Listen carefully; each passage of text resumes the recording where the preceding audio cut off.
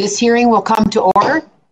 Welcome, everyone. As this hearing is fully virtual, we must address a few housekeeping matters. For today's meeting, the chair or staff designated by the chair may mute participants' microphones when they are not under recognition for the purposes of eliminating inadvertent background noise. Members are responsible for muting and unmuting themselves, and if I notice you have not unmuted yourself, I will ask you if you would like the staff to unmute you.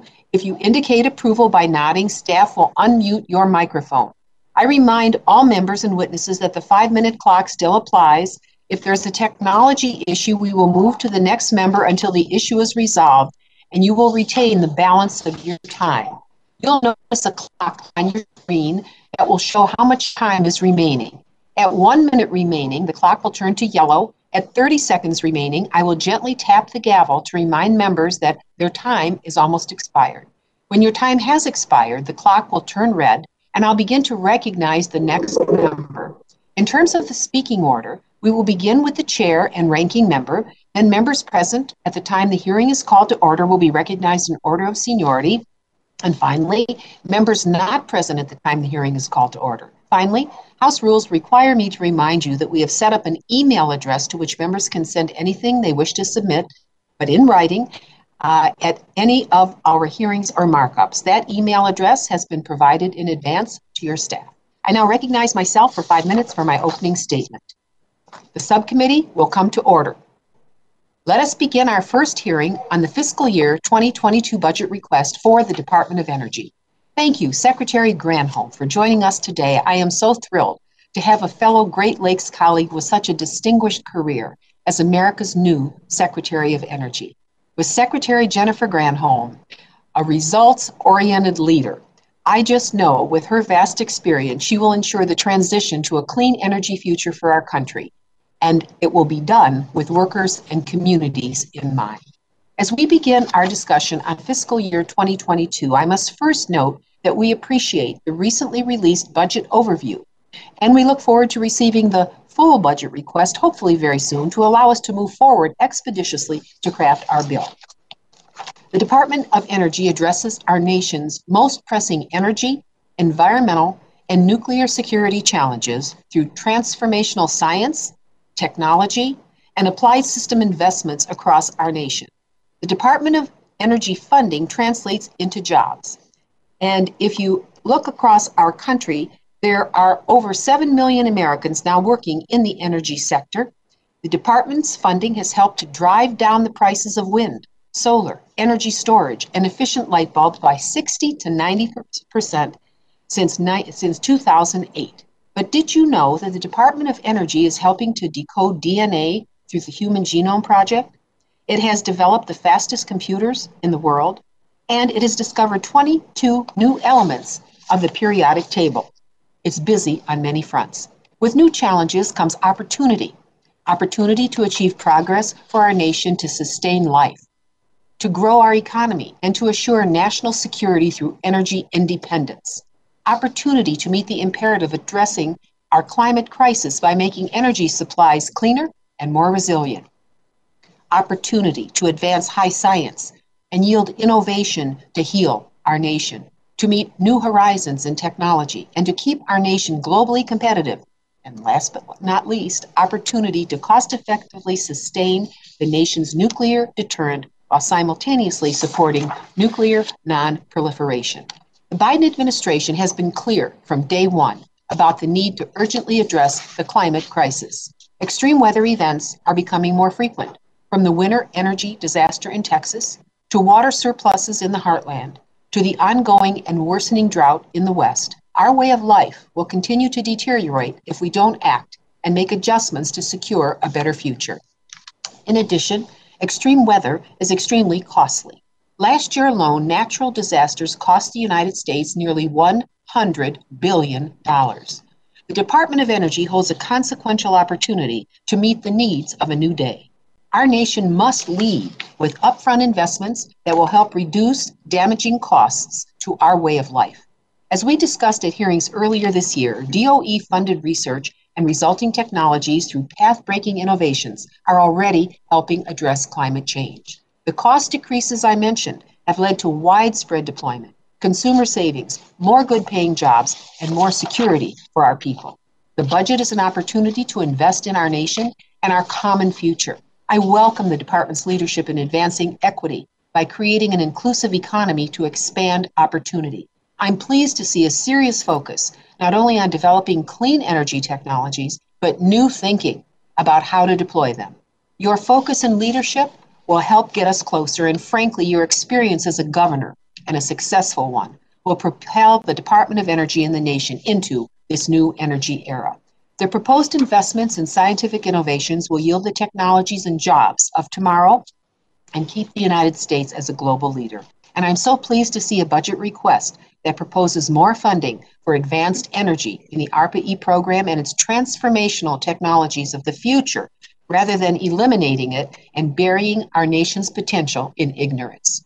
Current ARPA-E programs are focusing on breakthrough innovations like reducing methane emissions, engineering biology for the future bioeconomy, developing electric power systems for aviation, and even looking at the complex mysteries of the human brain. The budget request also makes a serious investment in one of DOE's most meaningful Meet the Streets efforts, the Weatherization Assistance Program. It is so pivotal to the mammoth task of energy conservation for existing structures and neighborhoods, while helping lower-income families and individuals reduce their burdensome energy costs. Finally, I'm excited that the President's American Jobs Plan creates new jobs by reinvesting in areas and workers too often left behind. Thankfully, it prominently features the department's efforts. The department should be looked at as the jobs department because the Department of Energy produces the new technologies that produce jobs forward in this new energy age. With that, I'll close my remarks. Thank you, Madam Secretary, for being here today. We look forward to discussing this request and working with the department to serve the needs of our great nation. I'd like to turn to our ranking member, the very able and affable Mr. Simpson, for his opening remarks. Thank you, Chairwoman Kaptur. I'm pleased to join you in welcoming Secretary Granholm to the committee to discuss the fiscal year 2022 budget request for the Department of Energy. Madam Secretary, I understand this is your first hearing since your confirmation. I'm not sure if it will make it easier or harder that we don't have many budget details to ask you about yet. As typically happens in the first year of a new administration, our first look at the budget request is just a high-level overview with specific agency details to come later. Based on the information we do have now, though, I think there are some proposals that could garner bipartisan support, but there are also some causes for concern. First, I was pleased to see support for research into the important new technologies like advanced nuclear and hydrogen development. While I have strong concerns about the impacts of the President's broader climate change policies, it is a fact that advancing any low-carbon energy goals must include advanced nuclear. Not only is it a zero-emission source, but it is a baseload power that helps ensure reliability of the grid, especially as more intermittent sources like wind and solar are added. We must ensure that the U.S. is a leader in developing advanced nuclear technologies for deployment here at home and around the globe. On the other hand, I was concerned to see not a single mention of cybersecurity in the DOE's budget overview. Over the past year, our nation has experienced a series of high-profile cyber attacks, SolarWinds, Oldsmar, and numerous ransomware attacks. Cyber threats like these are persistent and increasing. As our world becomes more reliant on internet-connected capabilities and technologies, we know that the cybersecurity challenge in front of us will increase in scope. The omission of cybersecurity in the budget overview suggests it is not sufficiently prioritized by the administration. I was similarly concerned to see that the National Nuclear Security Administration gets short shift in the budget overview. The NNSA's programs are critical to our national security and constituted almost half of the department's budget last year. Yet the budget overview devotes only 2 sentences to these programs. Unfortunately, the NNSA is simply one example of the lack of priority for national security in this year's President's budget requests. The increase for non-defense programs is almost 9%, 9 times the increase of defense programs. Using the administration's own numbers, non-defense programs are increased by $105 billion or 16%, while defense programs only go up by $12 billion or not even 2%. That amount doesn't even keep up with inflation. While I am not opposed to reasonable increases for some non-defense priorities, it is foolish to pretend that there are not equally or more pressing national security needs. This year's budget process is further complicated by the fact that we do not have an agreement in place on overall budget caps. We have a lot of work to do ahead of us and get to our appropriation bills done. Not all of it is within the control of this committee. Secretary Granholm, I appreciate your being here today to shed as much light as you can on the DOE's budget request. I know my colleagues and I look forward to working with you to move forward a budget that will strengthen our national security and advance our energy independence. I thank Chairwoman Kaptur for holding this hearing, and I yield back. Thank you, Mr. Simpson, very much. And let me say we are extremely grateful this morning, or this afternoon, that full committee Chair DeLauro has joined us for this critical topic. And I will now turn to Chair DeLauro for her opening remarks. Thank you so much, Madam Chair. Thank you. Thank you, Chairwoman Kaptur, Ranking Member Simpson, for holding today's hearing. Let me welcome Secretary Granholm, and I might add, just the second woman ever to lead the Department of Energy, and thank you so much for joining us. As Governor of Michigan, you successfully led efforts to prioritize clean energy in the state, and now 1/3 of all North American electric vehicle battery production takes place in Michigan. So your track record, along with your depth of knowledge and dedication to our environment, makes you a strong leader in this role. Today, I look forward to your testimony on the administration's discretionary budget request for the Department of Energy and its critical work in addressing the energy and environmental challenges that face our nation. How we move forward with our energy initiatives will impact future generations, and it is our responsibility to take care of this planet that we call home. The threat that is global climate change impacts every aspect of life as we know it. For our economic, national, and environmental security, we need to shift away from fossil fuels and diversify with investments in the next generation of clean and renewable energy technologies. With President Biden's funding request for the Department of Energy, we are taking steps to provide a better, safer, and cleaner future for all Americans. The 10.2% increase in the budget for the department reflects much needed advancements for clean energy jobs, community investments, and the safety and the security of our nuclear stockpile. The numbers do not lie. Investing in clean energy creates jobs and strengthens our economy. In my home state of Connecticut, a $1.2 billion investment in our clean energy economy generated over $75 million in tax revenues prior to the COVID-19 pandemic. Additionally, there were more than 44,000 clean energy workers, 44,000 clean energy workers employed in over 4,300 companies with Connecticut's $6.5 billion clean energy economy. And once we recover from the impacts of COVID-19, those numbers are expected to grow. President Biden has stressed the importance of creating jobs for the American people. Clean energy initiatives is one of the first steps to achieve that goal. Funding would be used for building clean energy projects, workforce initiatives to cut carbon pollution while creating good-paying jobs.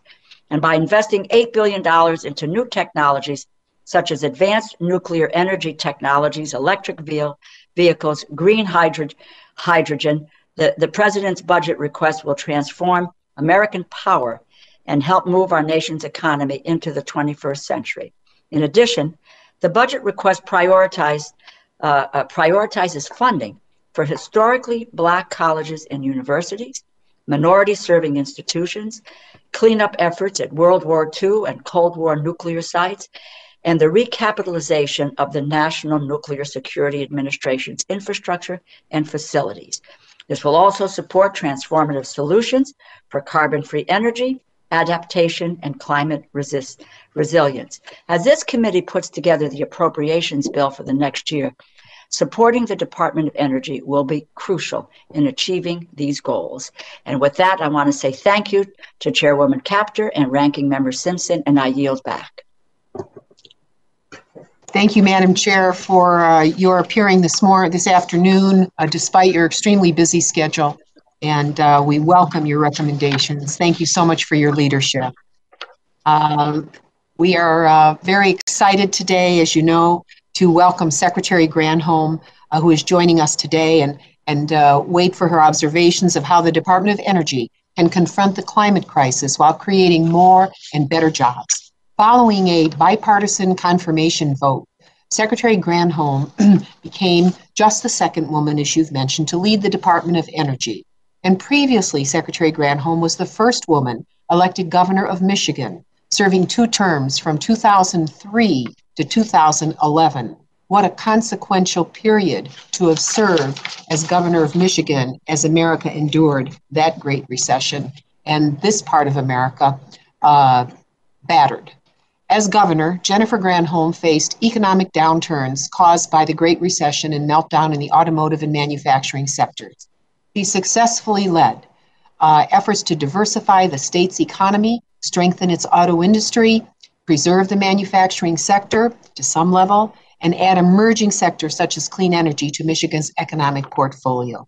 She understands what it's like to live in parts of our country that were harmed so greatly.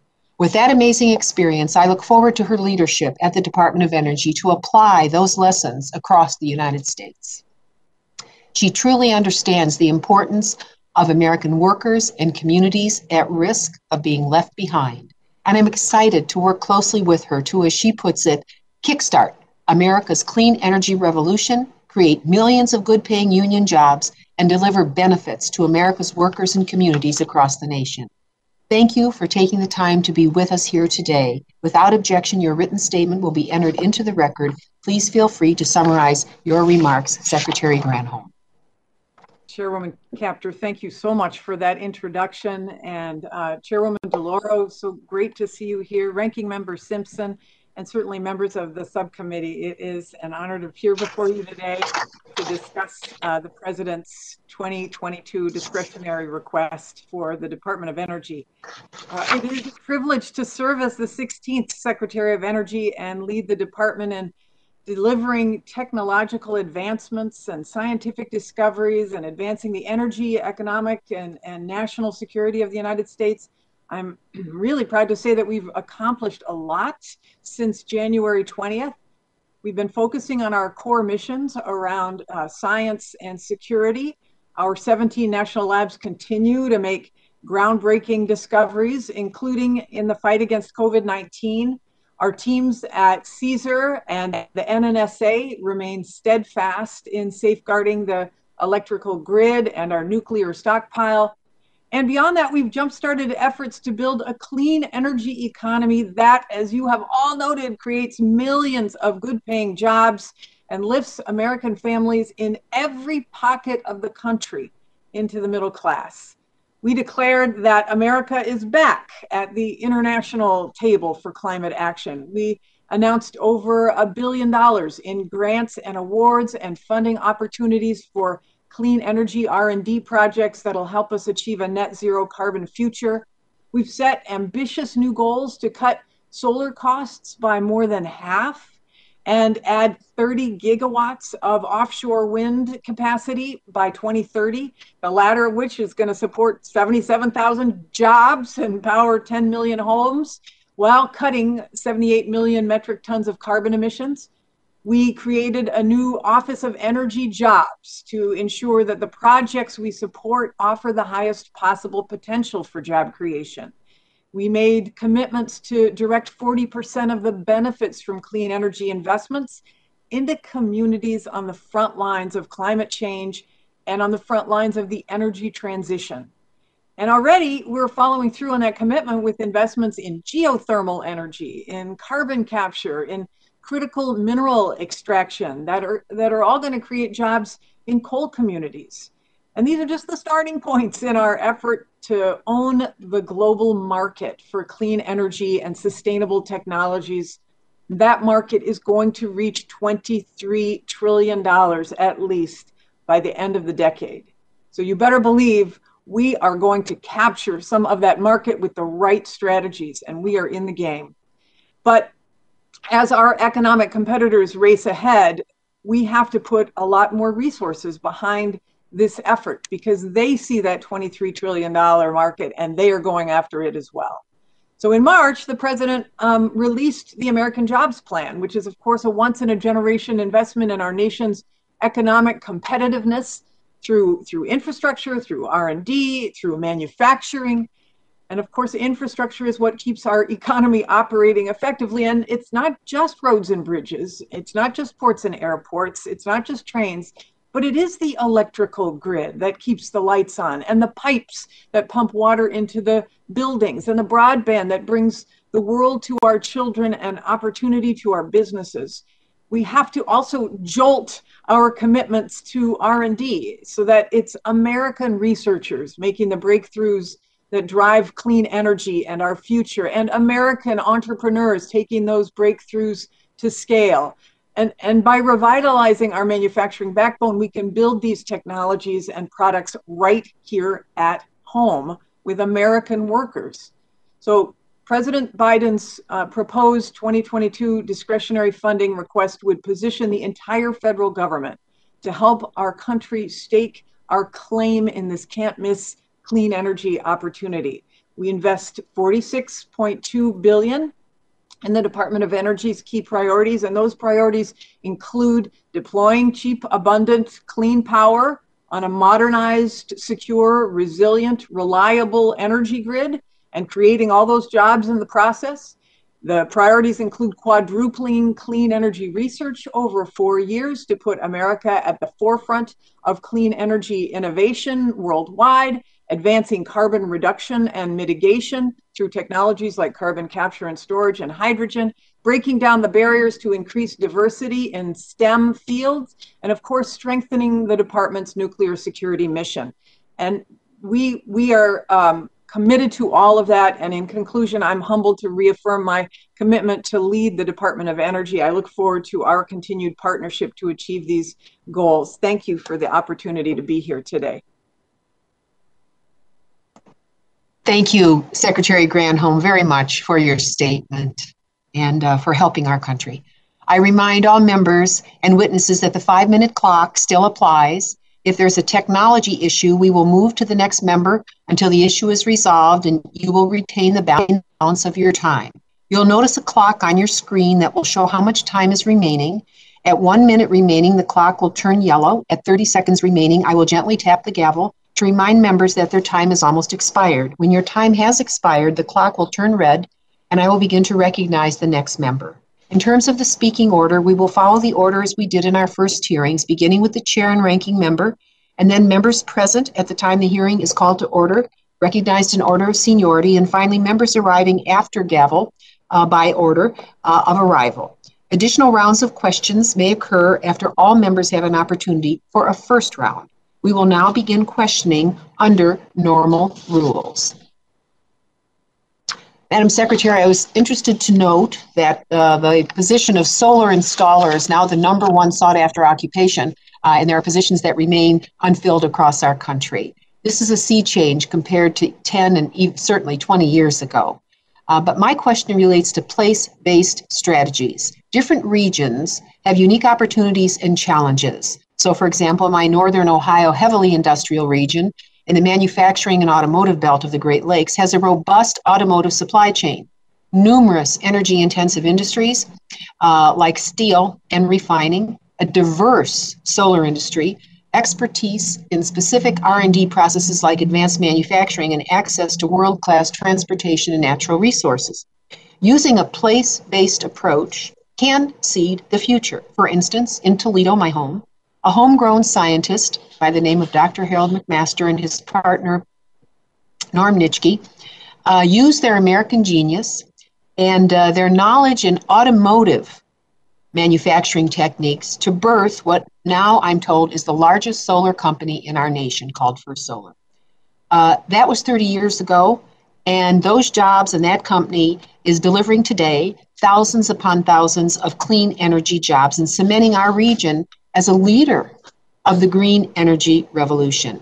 As communities respond to challenges relating to climate change and building a clean energy future, can you elaborate on strategies for places like Toledo, Ohio, with a resource-rich economy, with major solar manufacturers and high-tech research and development capabilities? How can these places capitalize on their local resources to counteract growing regional inequalities?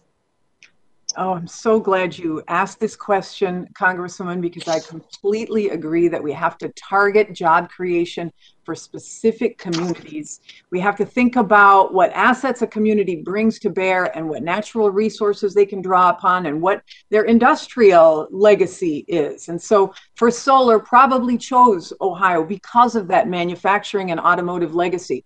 And that's unique to Ohio. So what are the other areas of the country? What assets do they have? What's their geography look like? What unique thing that is their comparative advantage? And in this energy realm, there are all kinds of jobs for all kinds of people in all pockets of the country because every place in the country is unique. I want this place-based work designed to help make sure that nobody is left behind to be the core of this clean energy deployment strategy, both in this budget and in the American Jobs Plan. It's an opportunity to put our depth of human capital to work, but it has to be deliberate. So the president has identified several place-based initiatives, including the coal and power plant communities that have seen industrial jobs disappear, and also environmental justice communities that have been disproportionately burdened by generations of pollution without always seeing the economic benefits of the energy industry that created the pollution. So these types of tailored approaches to regional job creation are key to getting all of our country to work as we compete for the global clean energy market. If you look at Michigan, because we built CAR 1.0, we decided we would diversify to build CAR 2.0. That was a comparative advantage that we had. And so CAR 2.0 has the battery, and the battery is the guts to that electric vehicle. So this is why we had a strategy around creating that component of this clean energy economy in Michigan. Every one of your states has something that is unique to you that you can create an industrial cluster around, and we want to focus our efforts to make sure that that happens and that Department of Energy is a partner in that effort.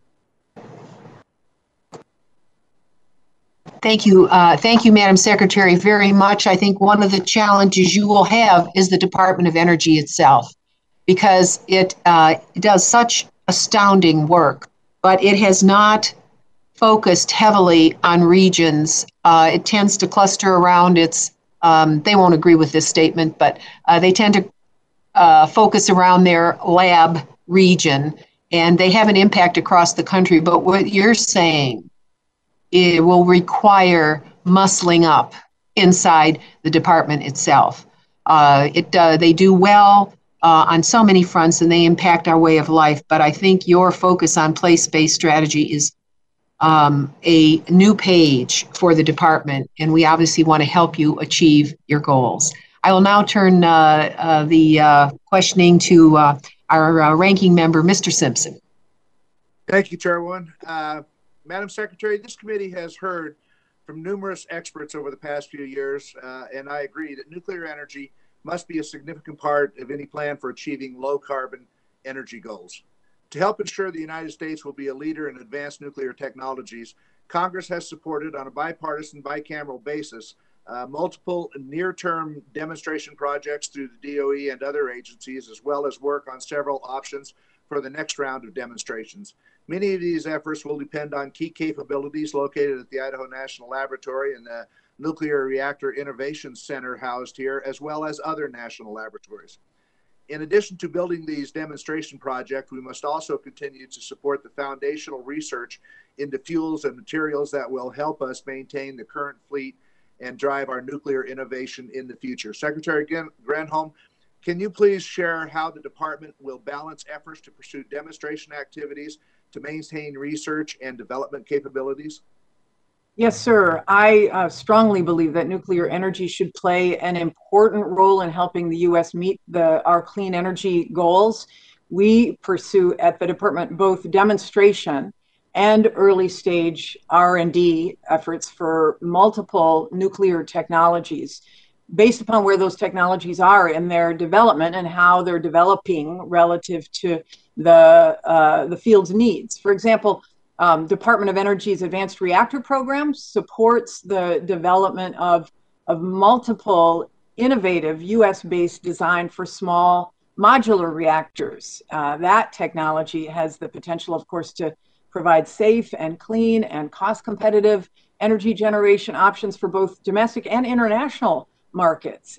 We're seeing promising results with the work of, for example, NuScale, which is the first small modular reactor developer to obtain Nuclear Regulatory Commission approval of its final safety evaluation report. And that puts the NuScale design on track to receive the full Nuclear Regulatory Commission certification by this year, mid to late 2021. So completely agree that we've got to double down on our focus on both R&D as well as deployment of nuclear and keeping the fleet that we have. Thank you for that. I agree. Another question, as I mentioned in my opening statement, this is not the time to take our eye off the ball when it comes to cybersecurity of our nation's critical energy infrastructure. How are you planning to maintain or increase the level of focus on cybersecurity in the department? And as I said in my opening statement, I was disappointed that or maybe even surprised is a better word, in the skinny budget that cybersecurity was not mentioned. Well, it is definitely a focus of ours. So don't let that fool you. I do want to say I'm not going to be Pollyanna-ish and tell you that protecting the grid, for example, from cyber threats is easy. It's another reason why it must be a focus. The power grid, as you know, is one of the most complex machines on Earth. It's got more than 3,000 independent grid operators controlling portions of it. There are over 55,000 substations, 450,000 miles of high voltage transmission lines. So some of the operators are large and sophisticated companies, and they've got robust tools, and others are small munis and co-ops with far fewer resources. So the cyber threat, it is getting more complex, and it is becoming more frequent, especially as we continue to electrify everything in our lives. But I can tell you that I am totally focused on this. I know from our industry partners that I've spoken to that they are totally focused on it. And I am completely committed to getting them and us the tools and the intelligence and the cyber response that they need to address the threats that are out there. Making CSER an effective organization within DOE has been a mission of mine. I'm taking steps now to refocus CSER on being a service to the grid operators, providing them with the tools and the intelligence and the cyber response capabilities that they need. And I'm also going to be making sure that cyber R&D is a focus for all of our technology programs. I mean, the truth is that everything we're working on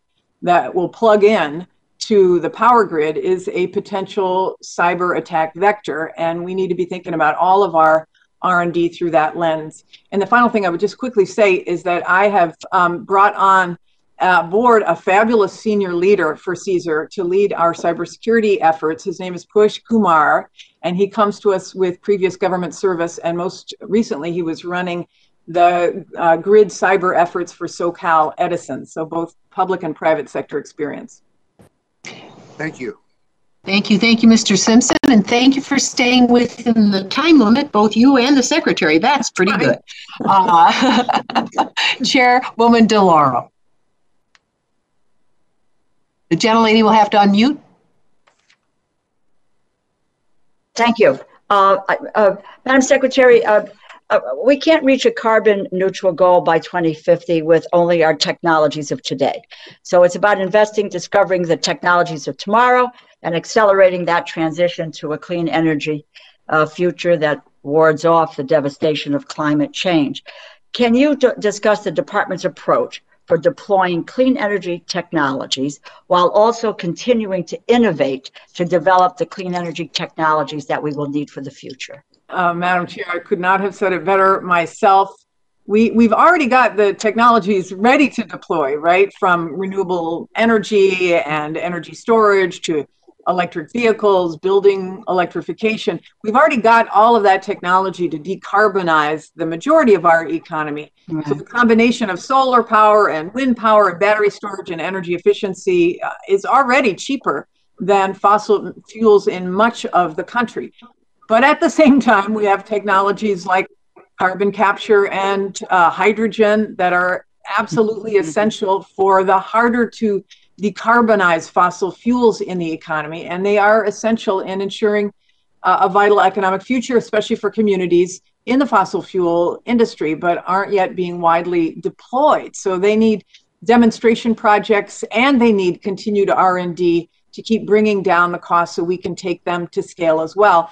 And at the same time, all across our technology options, continued innovation is absolutely vital. So even as we've brought down the cost of solar power through all these tools, as Chairwoman Kaptur was saying, from R&D to demonstration and deployment, we brought down the price to the point that it's growing so rapidly today in solar.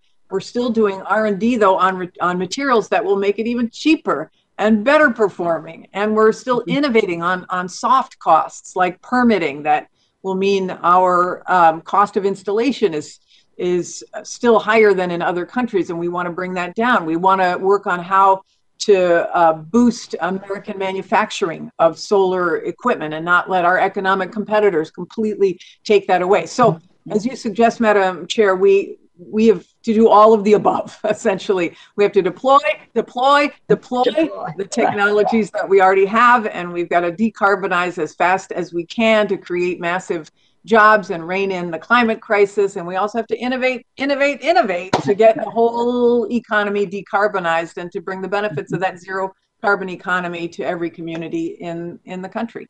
I think you're up to the task, Madam Secretary. But let me, you mentioned hydrogen, and I wanted to get your view as to the potential of hydrogen in a future clean energy economy. How are you working to ensure that the hydrogen programs are coordinated across the department between the Office of Fossil Energy and the Office of Energy Efficiency and Renewable Energy? Yeah, this is a great question because hydrogen does cover a wide band, right? So hydrogen has huge potential. It's versatile as a fuel that will help to decarbonize industrial sectors like steel production. It's a clean way to store energy from renewable sources like solar and wind, and those, of course, it can be used to generate electricity in turbines and in fuel cells. It can be used for transportation. It can be used for industrial applications. Clean hydrogen may also play a role in fueling trucks and buses and fleets where electrification hasn't been so easily addressed through batteries as it is for smaller vehicles. And because it's got a variety of applications across these sectors, there's, as you suggest, lots of DOE, including energy efficiency and renewable energy and fossil energy and nuclear energy and the Office of Electricity and the Office of Science and ARPA-E. They're all engaged in this important work. These offices are closely coordinating on this issue to ensure that their work builds a cohesive and holistic approach to unlocking hydrogen in our path to a zero emissions economy. They all work together, and that is a requirement because this hydrogen economy is going to be necessary in all these vectors. Thank you. And I've just about 20 seconds left, so I would submit a question for the record that in the budget request, what is the potential for investment in scaling up a clean energy workforce and some of the educational programs and opportunities available to potential clean energy workers? So, we share that. I'm happy to respond. Okay, that's terrific. Thank you. Thank you, Madam. Thank you, Madam Chair. I don't want to go past my time. Thank you. Thank you, Chairwoman DeLauro, for taking time for our subcommittee. Really, thank you for your work. You're extraordinary. Thanks. All right. Thank you. I wanted to now call on, I wanted to make a comment before I call on Congressman Calvert. The cyber issue, of course, affects the energy industry directly, and I can comment on behalf of private companies that I represent and how their technology is hacked all the time. Not once a week, not twice a week, hundreds of times a week. And so this cyber issue is in the interests of the nation, and it's certainly in the interests of those that are working in the energy realm and in high science. Congressman Calvert.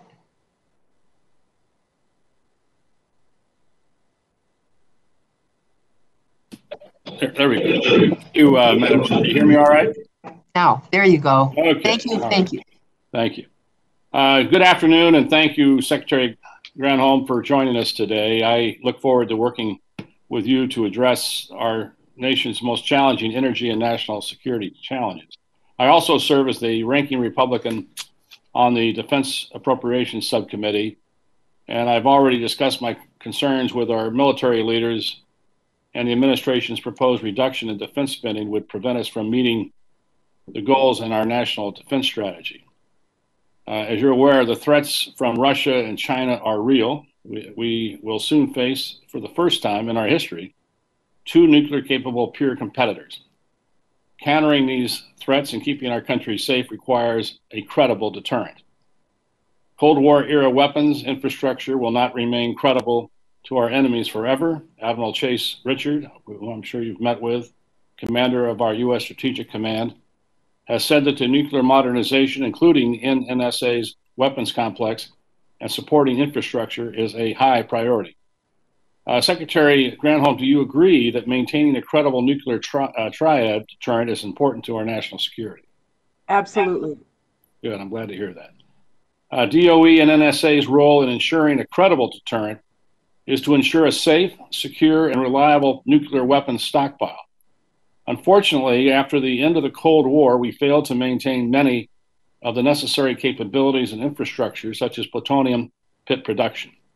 So now we must reestablish those capabilities. Secretary Granholm, do you support NNSA's pit production activities? More specifically, do you support the goal of producing 80 pits per year through the two-site solution? I do. Good, I'm glad to hear that too. One other comment I have also on, I'm going to go off my prepared remark and ask about the broadband for a second. Our friend Elon Musk, as you know, is putting up what he calls a space net and is actively putting up satellites, as you're probably aware, and believes he'll be able to supply broadband through the whole world in a relatively short period of time. Why don't we play off the private sector rather than having to invest a significant amount of money in broadband if the private sector is doing that right now? Yeah, thanks for that question. I mean, I don't know 100% whether that broadband effort by Elon Musk will reach the last mile communities in rural areas that have been left behind. We just don't know, right? I mean, he's certainly a capable person, but I agree that the public-private partnerships are important, but I also think it is imperative for all these communities to be able to access the internet, the high speed especially, so that we can have businesses and education and human beings evolve so that their communities are not left behind. So it's right. You might want to check with him because he claims it does. I mean, that he'll touch every corner on the planet, including the depths of Africa. That's great. Let's see. We'll see. That would save us a significant amount of money. Real quick question on advanced nuclear reactors. Later this afternoon, I'm going to discuss the importance of commercializing microreactors in our national defense Advanced Nuclear Weapons Alliance Deterrence Center. The department has a significant role, as you know, in helping develop this technology and has the potential to provide clean baseload power, as the chairman or the ranking member mentioned earlier. On the micro reactor set, what are your goals for advancing microreactor research and development? Yeah, as I was mentioning a little bit earlier, the advanced nuclear reactors, the research that's being done, as well as accelerating the deployment of them in a safe and responsible way is super important. It's one of the top priorities for our Office of Nuclear Energy. They have been doing research for both reactors and fuels to support these advanced nuclear technologies. I think in fiscal year 2020, Congress refocused the resources on an actual demonstration of those real reactors that you were mentioning. So supportive, and we'll continue to prioritize that because it also helps to meet our clean energy goals for both 2035 and 2050. And one quick shout out for fusion. As you know, we have committed hundreds of billions of dollars over the years to fusion research, and it's always the elusive goal, but it's the one that is the magic when it solves all the problems. So I would hope that we continue to invest in ITER and that the department continues to have robust support of the fusion programs. Yeah, you will have robust support here. I think it is the holy grail if we can get there. The Fusion Energy Sciences program within our Office of Science is building the foundations needed to develop that fusion energy source, and the FY22 budget request invests in that transformative R&D to accelerate progress toward the fusion future, including investments in additive manufacturing and quantum and artificial intelligence. And so we're excited to be able to support that and hope for the ITER project to come to be completed within our lifetimes. Right. Well, I thank you, and with that, I yield back. Thank you. Thank you very much. I wanted to just mention before I move to Congresswoman Wasserman Schultz that this subcommittee has a great interest in nuclear fuels and what we can do for storage long term. Congresswoman Wasserman Schultz. Thank you, Madam Chair and Madam Secretary. It's good to see you. Congratulations, and really the future of our country is in good hands with you in the role that you're in. It was well chosen. I want to build on a topic that the Chairwoman DeLauro mentioned, and that is carbon capture. Lately, I've been concerned by the fact that some of my colleagues have been advocating against funding decarbonization tools like carbon capture and storage and direct air capture.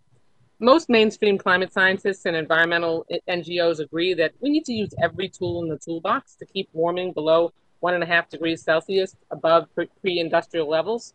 And so I was encouraged to see that the overview of the President's FY22 discretionary request includes funding to, and I quote, advance carbon reduction and mitigation in sectors and applications that are difficult to decarbonize, including the industrial sector, with technologies and methods such as carbon capture and storage, hydrogen, and direct air capture, all while ensuring that overburdened communities are protected from increases in cumulative pollution.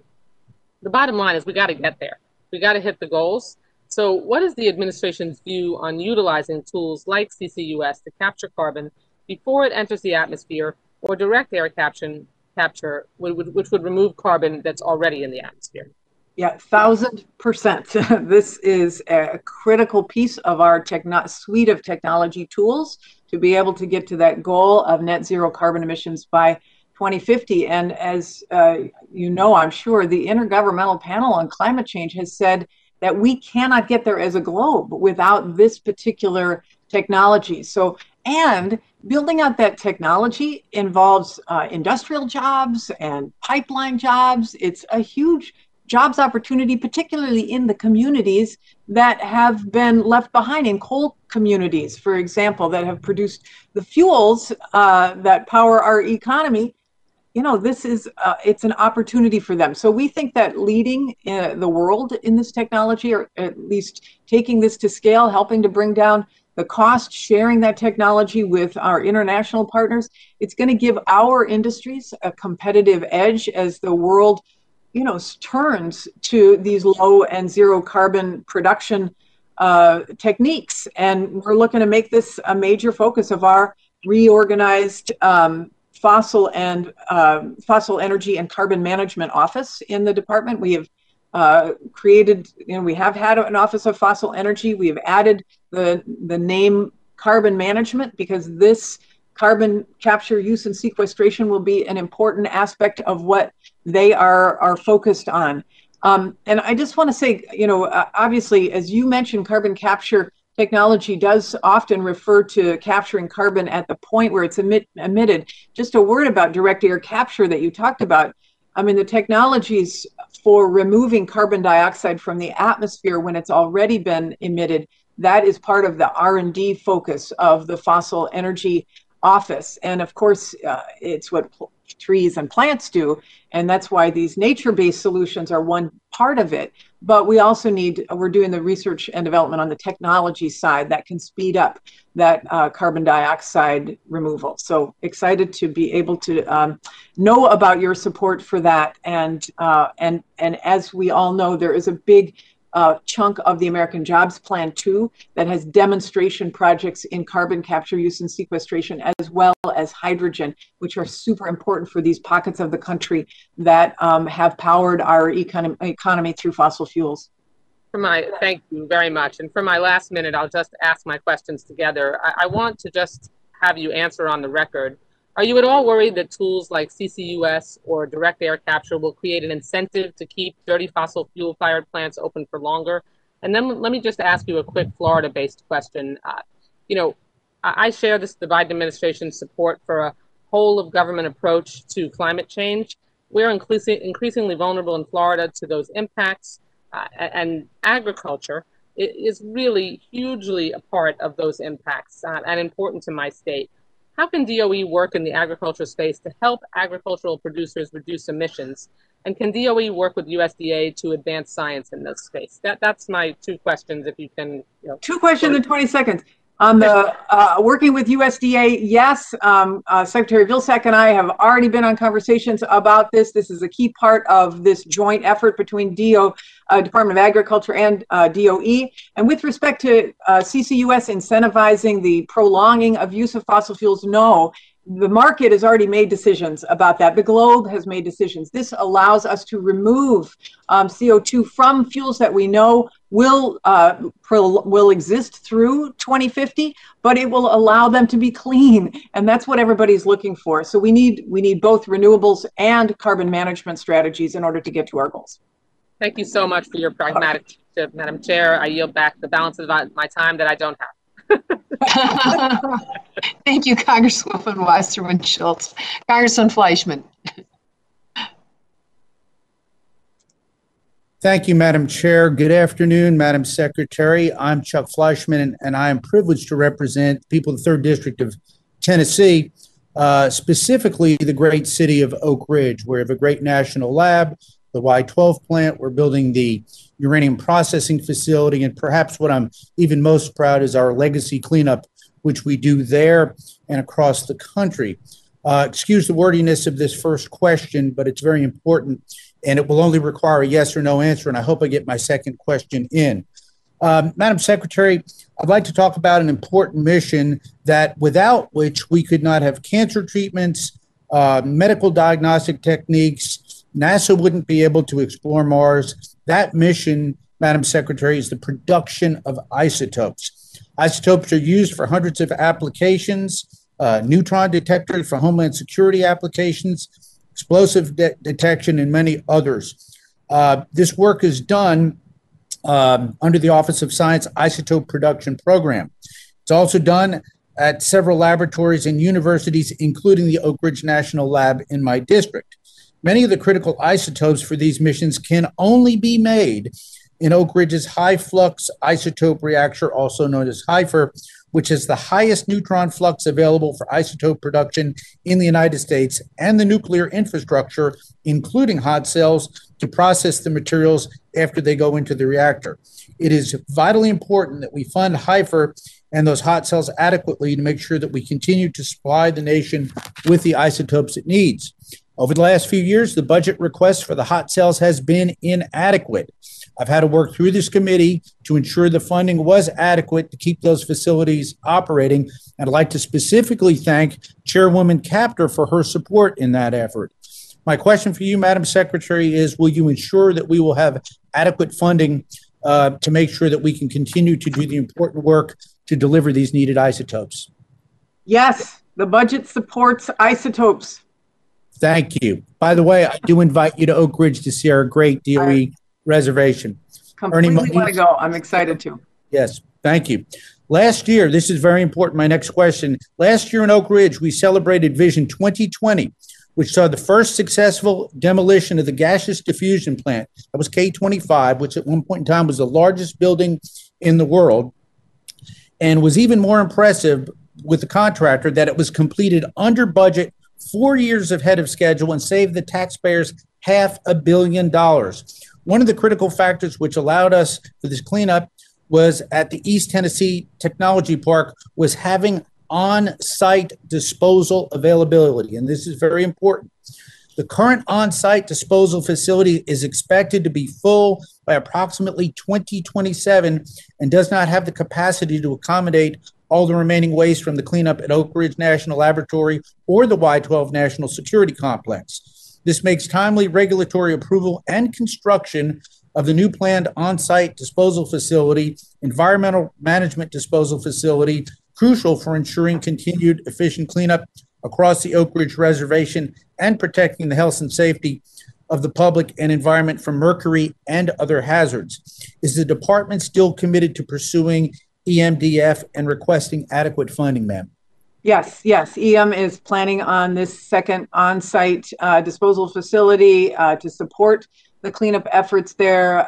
We're going to use the disposal facilities for low-risk materials with higher contaminated water shipped off-site for safe disposal, and on-site disposal of the low-risk material is the approach that ensures the timely progress and the significant risk reduction and the environmental benefit as well. So we're working with EPA and the state of Tennessee on a scientifically driven approach on this, and we are committed to designing and constructing and operating and closing the proposed facility in a manner that protects human health and the environment, and on time and supported.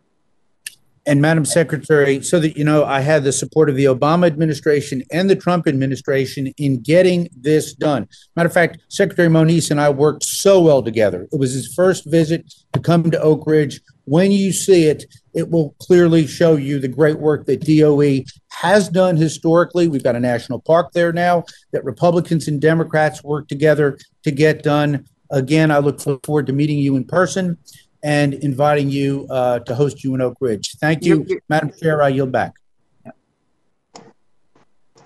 Thank you, Congressman Fleischman. Madam Secretary, I'm also going to send you a request to kind of help me unload the Department of Energy and help us understand in the area of brain research what the department is doing to help us dig deep and understand the workings of the human mind. I understand argon and its advanced photon source just discovered a certain type of behavior of neurons that impact individuals who have schizophrenia.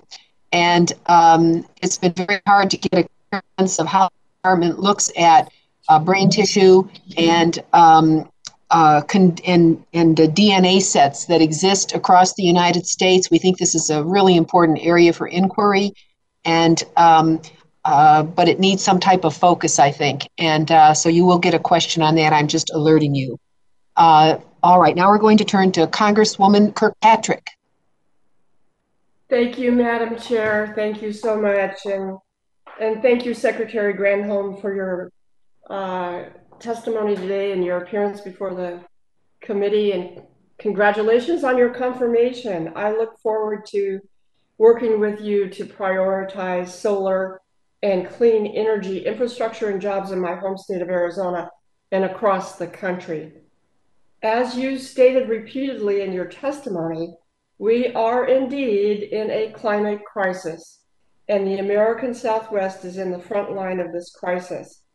We are blessed with abundant renewable resources like sun and wind, but our days are getting warmer and our water gets more and more scarce.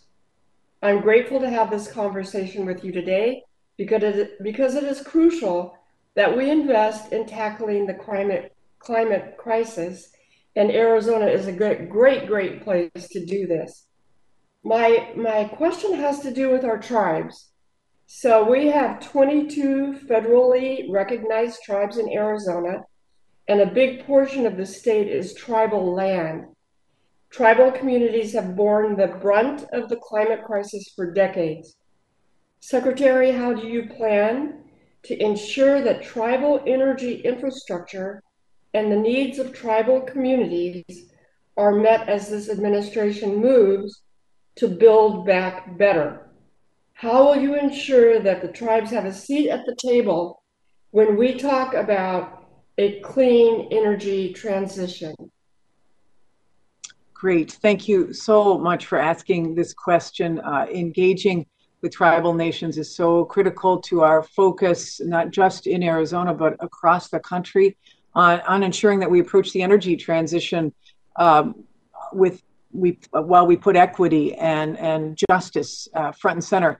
I think the Navajo and the Hopi nations in Arizona are probably right in the middle of this, and I think they're significantly impacted by the changing fortunes of the coal industry, and also moving to establish a leadership role in clean energy development, which is very exciting. We plan to make full use of the assets that we have at DOE to partner with these nations and to empower them to lead in the energy transition, and that includes getting going on we have this tribal energy loan guarantee program that has been sitting unused for far too long. I'm thrilled that we have Wahelia Johns. Wahelia is on board as the director of the Indian Energy Program. I'm excited to work with these parts of our DOE teams and collaborate on our collective desire to make sure that we move all communities forward and take advantage of the opportunity of clean energy. I want to mention that the interagency working group on coal communities work that we are leading, that Department of Energy is leading from the executive order that President Biden signed, which is focused on smart investment in the economic future, this place-based strategies for communities affected by the coal transition.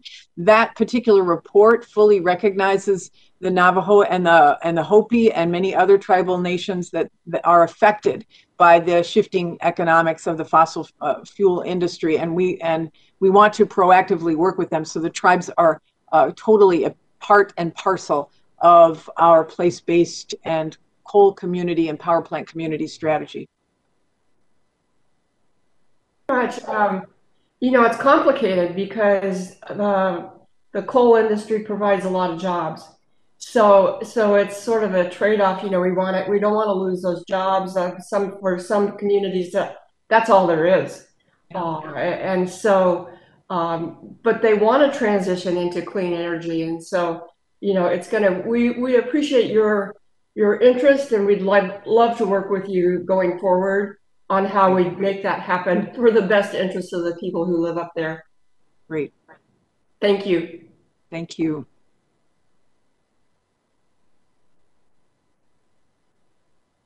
Thank you very much, Congresswoman Kirkpatrick. Congressman Newhouse? Thank you very much for recognizing me. Also thank Ranking Member Simpson, both of you, for holding this important hearing. Secretary Granholm, thank you very much for joining us today. It's still morning where I am, but I want to congratulate you, as others have, on your confirmation as well. As you probably know, at least I hope you do, my district contains the Hanford site, which is our nation's, yes, good. It's our nation's largest cleanup effort, and no one is more impacted by this cleanup than the surrounding communities of what we call the Tri-Cities. And certainly no one is more invested in its safe and expeditious cleanup than these communities, and I would say the men and women who make up the world-class workforce at this site. As you know, at least I hope you recall, I sent you a letter in March inviting you to tour the Hanford site and learn more about the cleanup firsthand. As I wrote, I really can't fully express my disappointment in what I would call unprofessional and unprecedented in the letter sent to you by our state's Attorney General and the State Director of Ecology just mere hours after your confirmation vote. In that letter, and mind you that the state has a formal regulatory role at Hanford, but these state leaders signed their names alongside multiple special interest groups outside the Tri-Cities area. And frankly, I'm embarrassed that this was your first interaction on behalf of our state, especially when there is so much we should be working to partner on. And I can't begin to tell you the harm it causes when state officials defer to special interests over the voices and concerns of local communities who are directly impacted. At the heart of the letter, though, is a rule that began being developed during the Obama administration, and it was finalized by the Trump administration to let science dictate our cleanup actions and the classification of wastes at sites like Hanford. It must be stated for the record that there is overwhelming consensus in the scientific communities, both domestically as well as internationally, that a risk-based approach to nuclear waste management, basing decisions on the actual radiological characteristics of the waste rather than where it was originated, is the safest approach for this important work. And contrary to what you may have heard from the state, this has nothing to do and should have nothing to do with politics.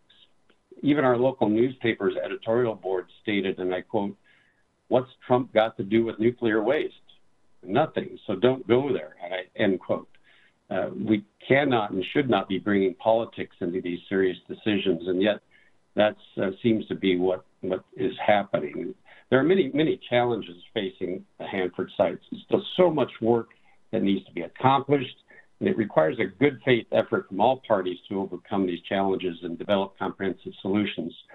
So to have this letter sent at the start of our relationship, I believe achieves nothing more than create a contentious distraction.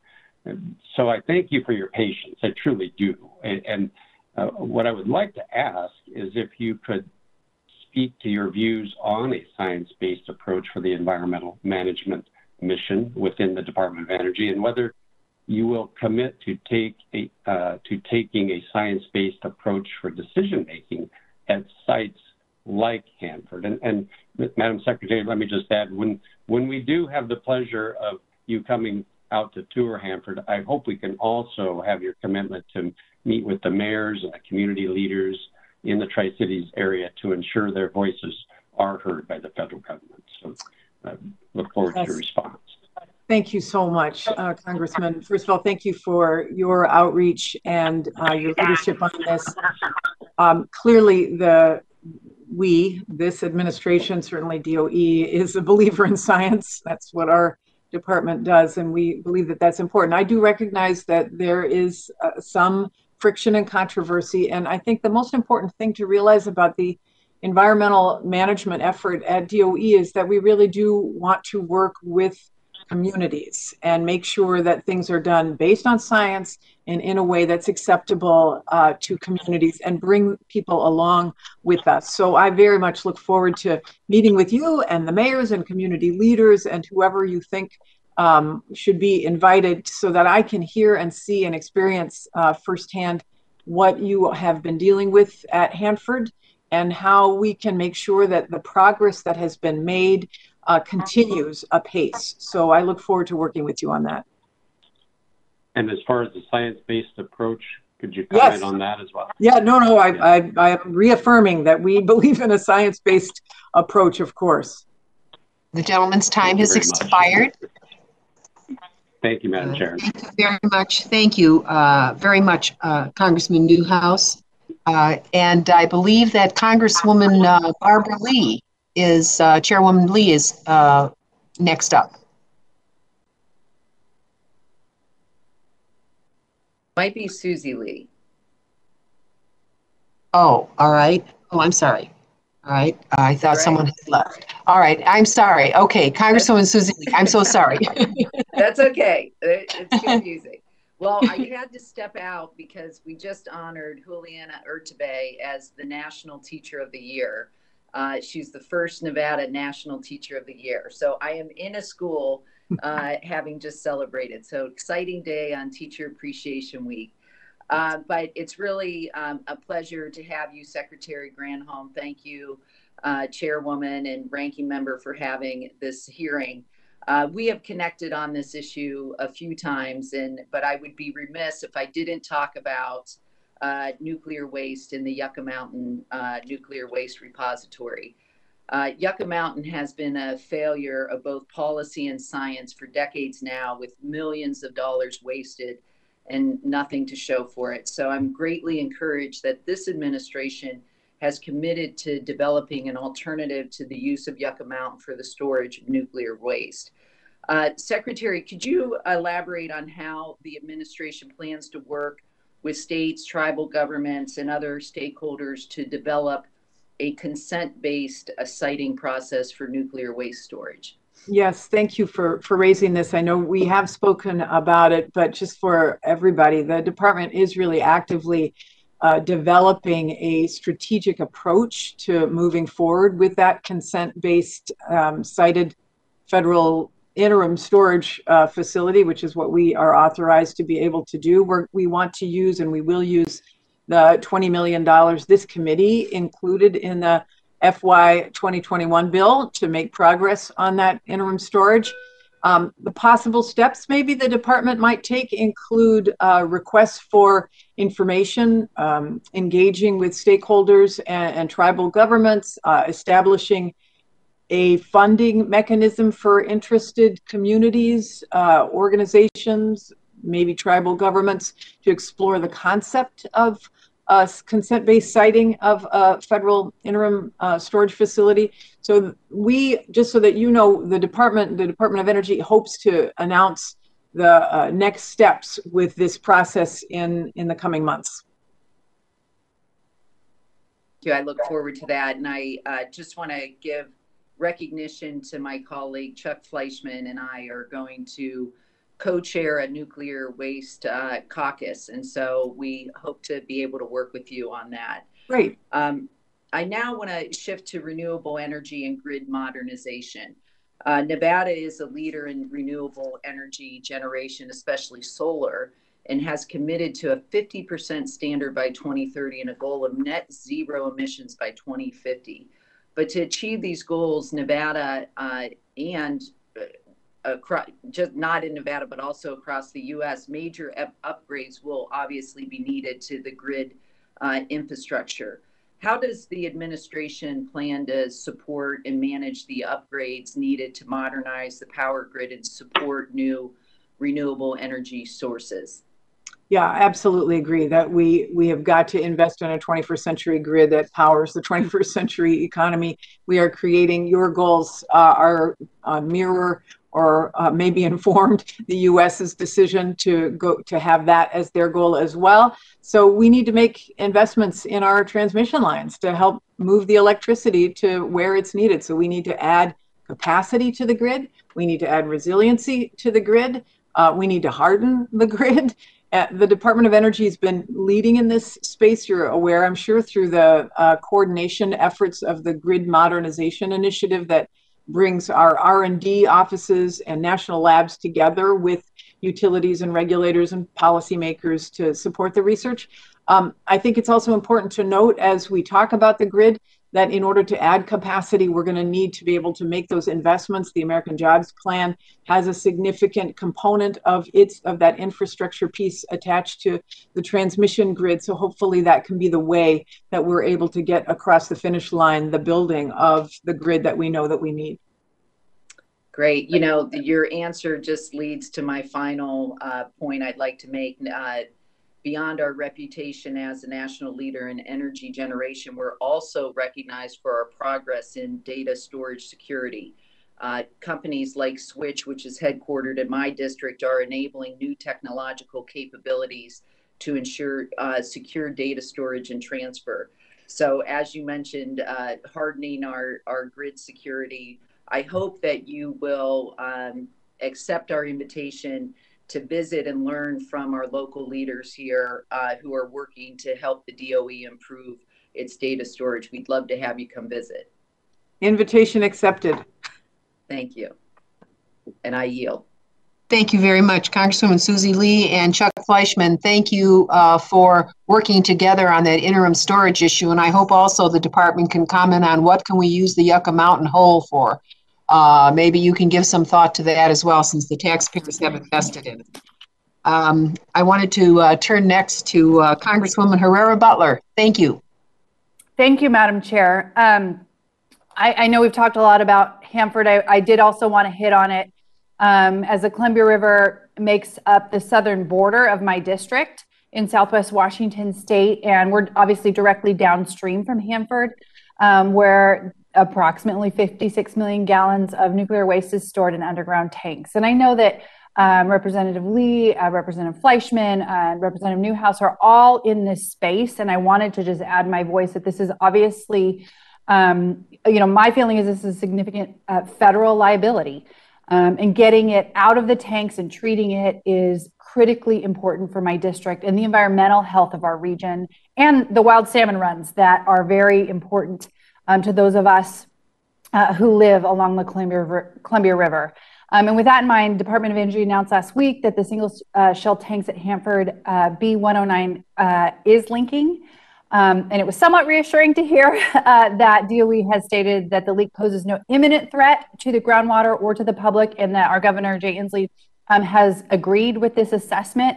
But obviously, there are a lot of folks concerned, and I know this is on your radar. There's no way it's not. And I just wanted to raise that and say it's also an issue that I'm following. And then I want to switch to ask a question about pump storage. Again, along the Columbia River, as you go up to my district, the Water Power Technologies offices within EERE released a pump storage hydropower valuation guidebook in March of 2021, and that used the Goldendale closed loop pump storage project in my district as a case study. I was thrilled about this.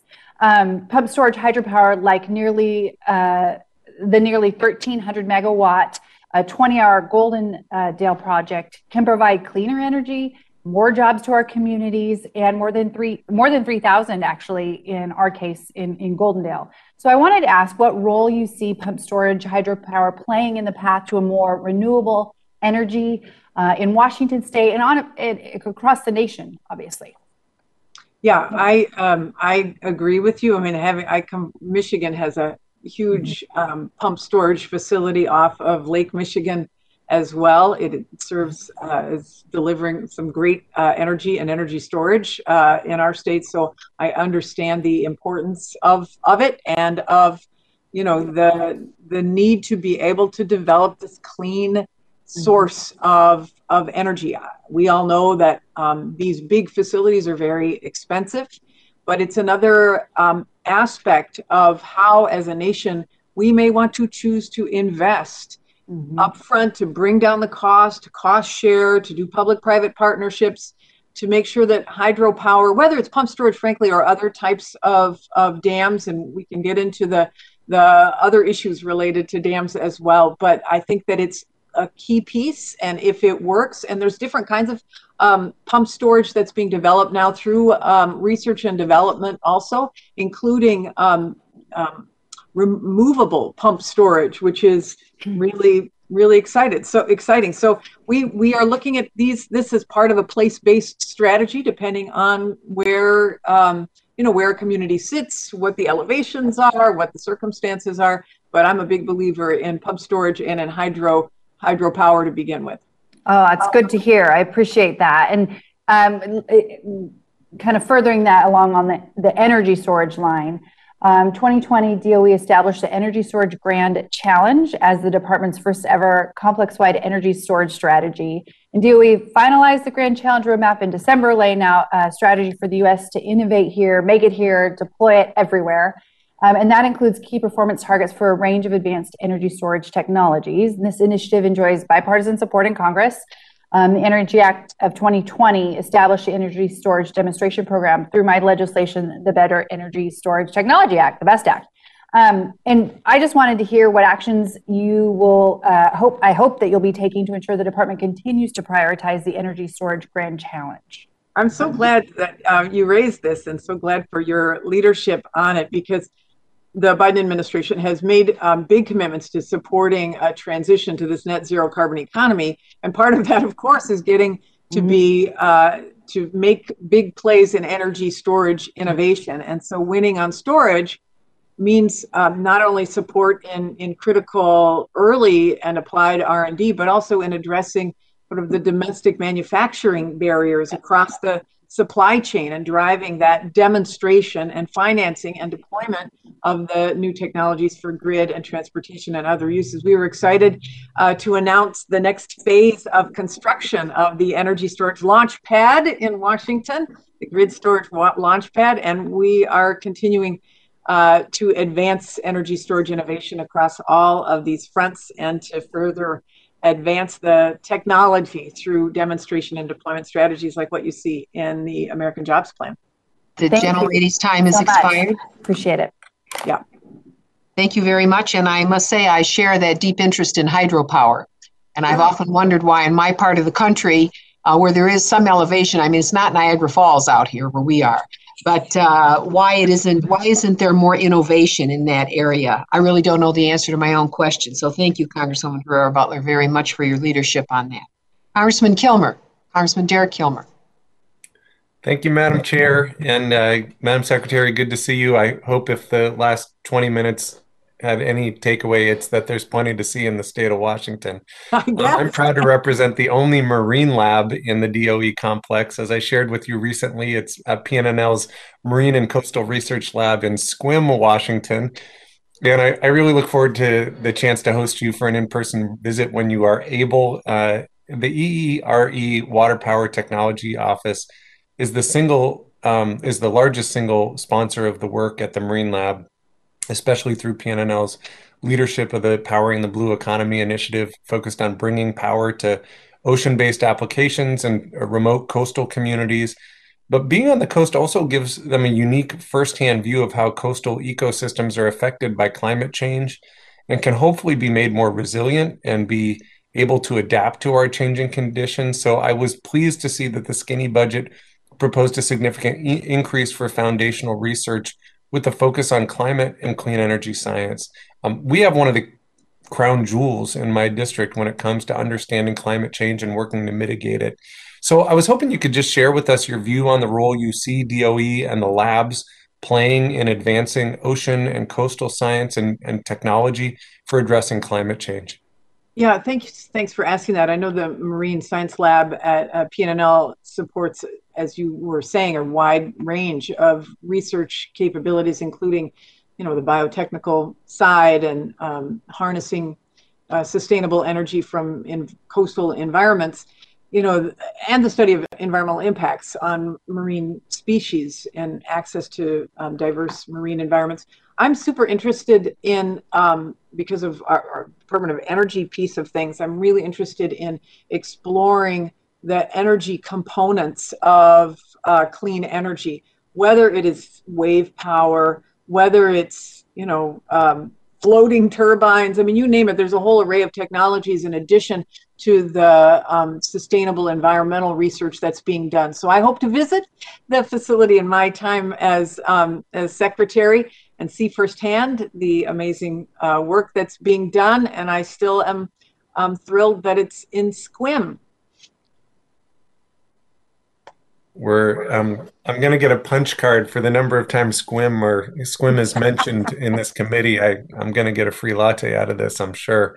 I represent a district that is unfortunately already seeing the consequences of climate change in coastal areas. And I appreciate that the administration's skinny budget called for quadrupling clean energy research over the next 4 years, including more than $8 billion for DOE research in fiscal year 2022.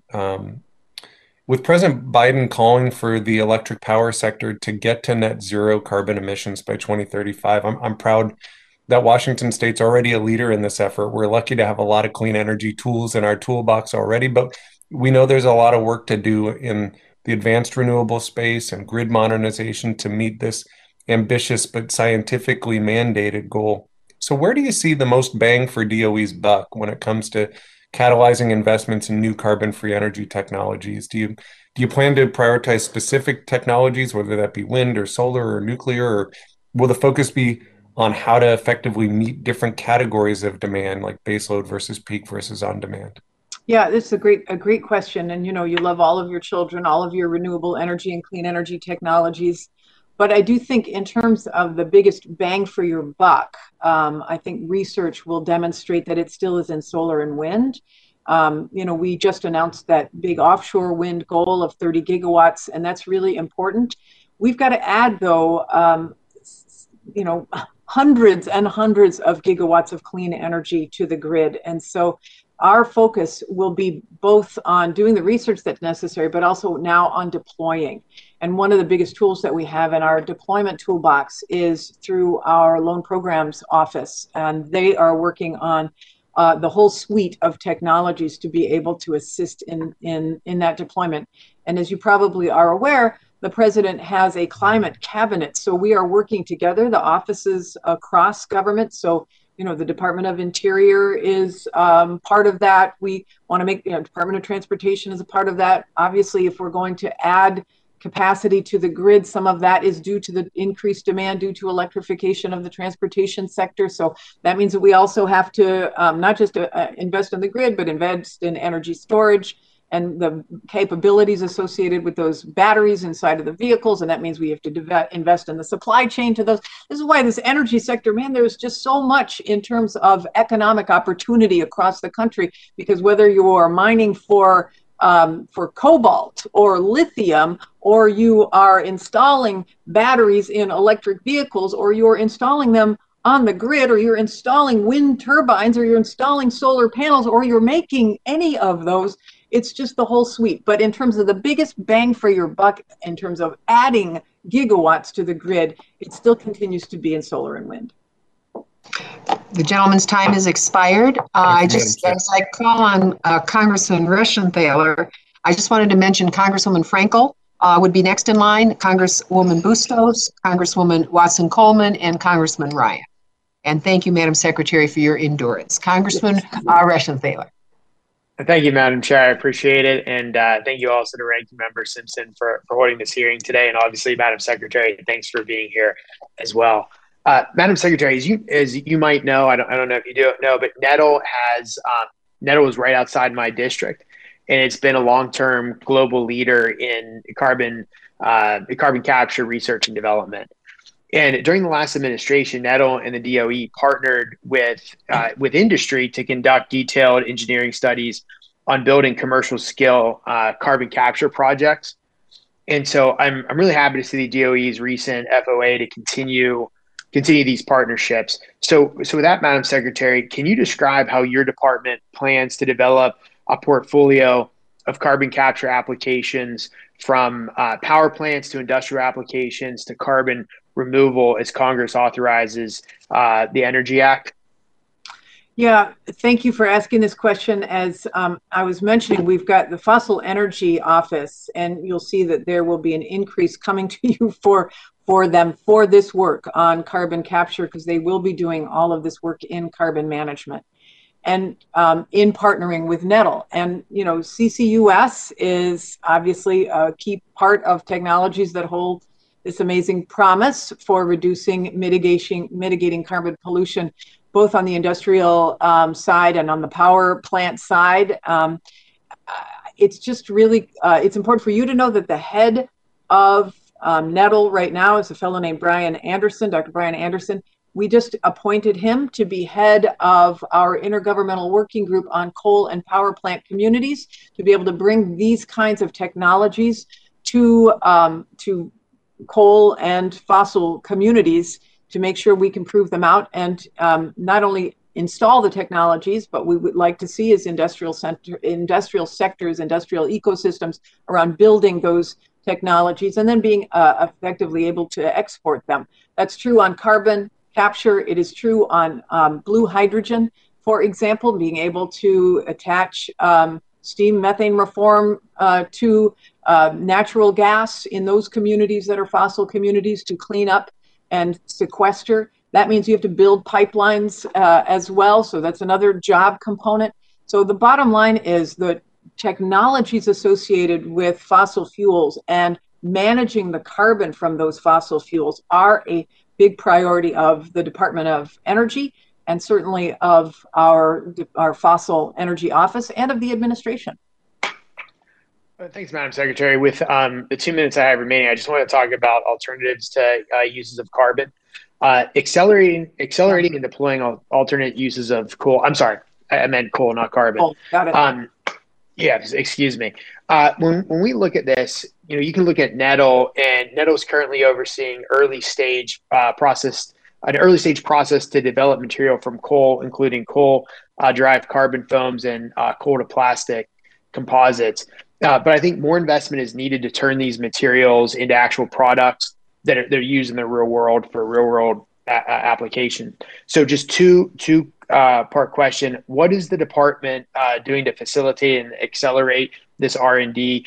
And is there interagency coordination or opportunities for collaboration? With that, I yield back to you. Yes, there is. And yes, we're really interested in both extracting critical minerals from coal, using extracting materials that can be reused, so recycling essentially. Coal waste is being explored by Nettle, but there's also a critical minerals institute in Iowa at the Ames laboratory. Getting critical minerals as well out of recycled products like batteries that have been left, that are through their life cycle.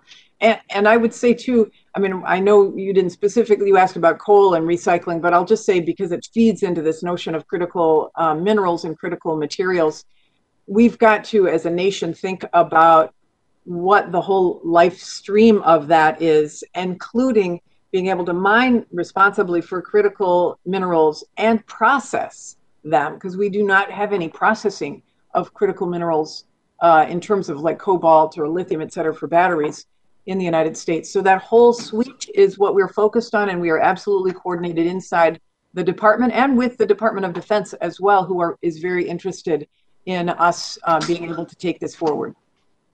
And I would just say it's actually beneficial to us from an environmental standpoint to mine cobalt and these minerals here when we have environmental standards, as opposed to relying on China or nations in Africa that don't have the standards that we have. But Madam Chair, thank you so much. I will see you on the second round, and with that, I yield back. Thank you, Congressman Reschenthaler. Congresswoman Frankel. Thank you, Madam Chair, and Madam Secretary, thank you for being with us. Congratulations. What a great appointment by the President. I'm sure you're aware that the pandemic has been especially hard on women in terms of jobs. More women have dropped out of the job market, and there's a lot of reasons for that, which are, schools closing, their jobs were just, people were not going to their job places. And I love the President's Family and Job Plan. But I read a study that said that traditional infrastructure jobs are mostly filled by men. So my first question to you is, what are you planning to do, or what can be done to make sure that women get their fair share of these infrastructure jobs? Yeah. It's a really, again, it depends on how you define infrastructure, right? Because many believe that the care infrastructure is infrastructure as well, and that's included in the American Jobs Plan. But with respect to traditional infrastructure, and I would say as well at the Department of Energy, we're focused on science, technology, engineering, and math, so the STEM fields, which disproportionately have gone to men. And I would say we have a diversity problem with respect to people of color in the STEM field, so women and people of color. And this is a priority for the Biden administration in terms of the pipeline. The data makes it clear that action is necessary. We can't compete if we aren't empowering every American to bring their best, if we're not holding up women. So the workforce training piece of things on the traditional infrastructure is important. Let me just say that it's not just lifting and heavy. There's a lot of logistics work associated with infrastructure in the traditional bricks and mortar sense. And there's a lot of women who are interested in moving into that. I use every opportunity, and I hope you do too, to be able to uphold some of the trades works that are being done now, because women are moving in, but it's at a much slower pace. But I will say they're great jobs and they provide great benefits, and we want to encourage diversifying the skilled trades as well as the logistics and the design and the architecture and the science pieces, the soup to nuts bringing of women on. Let me just say a word about what we're doing at DOE. We are really focused on beefing up that pipeline. We've taken all these projects and our national labs have to the universities that often they are attached to really open up and give people, give diverse communities a window into what it's like to be able to be a scientist at the labs and solving the world's biggest problems. I'm glad to say that this next generation of interns that we are seeing is much more diverse, but we have a lot more work to do. Well, I'm really happy to hear your comments, and just my comments shouldn't be interpreted to mean that women need to be pushed into men's jobs. I believe that women's work should be they should be paid their fair wages. And as I know a wonderful advocate, I hope that when you get with your cabinet that you really push to make sure whatever job plan we push, that women are going to be able to get back into the job market, whether that's in the care industry, which is so important, and make sure women are being paid properly. My second, I'm going to tell you this quick question. The president has a goal of cutting greenhouse emissions in half by the end of the decade. Just on a big picture, what's the most important thing as a society we have to do? Is it to change the way our transportation, the way we build buildings, the way we light up buildings? What's the big picture? If you can wave a magic wand. Yeah, I mean, as you started to mention it is not just one thing. It is a suite of things. We have to focus on efficiency. So that means the buildings sector. We have to focus on transportation because we haven't done what we need to do. So that means batteries, electric vehicles, charging stations. We certainly have to add new generation to the electric grid. And we've got to manage the emissions that we are already in the midst of spewing, which is what this carbon capture, use, and sequestration is all about. We've got so many potential job creation opportunities. Again, I just focus on the jobs because I'm obsessed with job creation, but in the whole suite of clean energy gigawatts that we have to add to the grid, there's a huge amount of jobs, and it's in the whole suite of things. So don't ask me to pick one. It's got to be all. It's a shotgun, not a silver bullet. All right. Thank you, Madam Secretary. Thank you. I want to thank Congresswoman Frankel for her leadership always on inclusion. And I wanted to say to the Secretary, in the past administration and even before that, I've tried to get the Secretaries of Energy to come up with a creative idea that would engage members of Congress in locating individuals who could come to the DOE in some capacity. For example, I will make you aware that members appoint young people. We nominate people to West Point, Annapolis, the Air Force Academy, etc. And every year we do that. We have a congressional arts competition. We pick individuals and they win an award, and their artwork is hung in the Capitol of the United States. Every member does that. And we have no such opportunity from the Department of Energy, whether it would be to select someone who could work in one of the labs, send names in, send a set of names in. The same is true with the, I don't know if the department's going to create a climate corps, but I really would urge you to consider in this early part of the administration a way to better connect members to their own constituencies and places in America that have never touched the Department of Energy, where there are institutions of higher learning and community engagement. And I just put that on the record, and I thank Congresswoman Frankel for trying to help America be more inclusive at every level. Now we'll turn to Congresswoman Sherry Bustos of Illinois. All right, thank you, Madam Chair, and also to our ranking member. Secretary Granholm, very good to see you, and appreciate you being here for the hearing so we can really talk a little bit about taking a closer look at your Department of Energy budget and request for 2022. I don't think this has been approached yet, but I'm certainly maybe going to be the first person to bring this up to you, at least for this subcommittee hearing. But renewable fuels like biodiesel and ethanol, really, really important to rural economies. We've got 40% of the corn that's produced domestically is processed to produce ethanol. And these fuels have the potential to reduce our carbon emissions right now. And I always want to make sure that I bring that up because I come from corn country and soybean country. But wondering, Madam Secretary, where do you feel that biofuels will fit into the Department of Energy's and the Biden administration's blueprint for a net zero future? Great. Thank you for asking this. We actually have a whole biofuels and bioenergy team that's working on this, and they do great work. So I'm really glad that you asked. Electric vehicles obviously have emerged as this great technology, which they are for light duty vehicles like cars and SUVs. But pickups, heavy duty transportation modes that really need more of an energy density of liquid fuels, that is where biofuels are going to play a critical role. And that's especially true in aviation and marine fuels. So we think they have a huge role to play, especially in, long haul trucking, other areas too, like, can we meet critical needs with biofuels relying on sustainable production methods and sources and levels. So I feel very bullish about this bottom line. We see biofuels playing a big role, and we think that those refineries can be producing and should be producing aviation biofuels right now, because the aviation industry is really interested as a demand to take that offtake. This is very exciting and it's not much to retrofit a biofuel refinery to be able to produce aviation fuel. So we've got our team working on this, and I will keep you posted because I think it's really exciting. Very good. Thank you, Madam Secretary, and looking forward to working with you on that.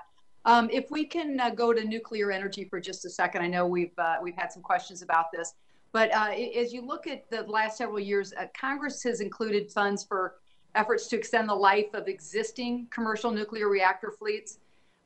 These are funds that have been important for nuclear power stations and the jobs. We've been talking a lot about jobs. You've been talking a lot about jobs, but the really, really good jobs that they support. And it is true in and around the congressional district that I represent.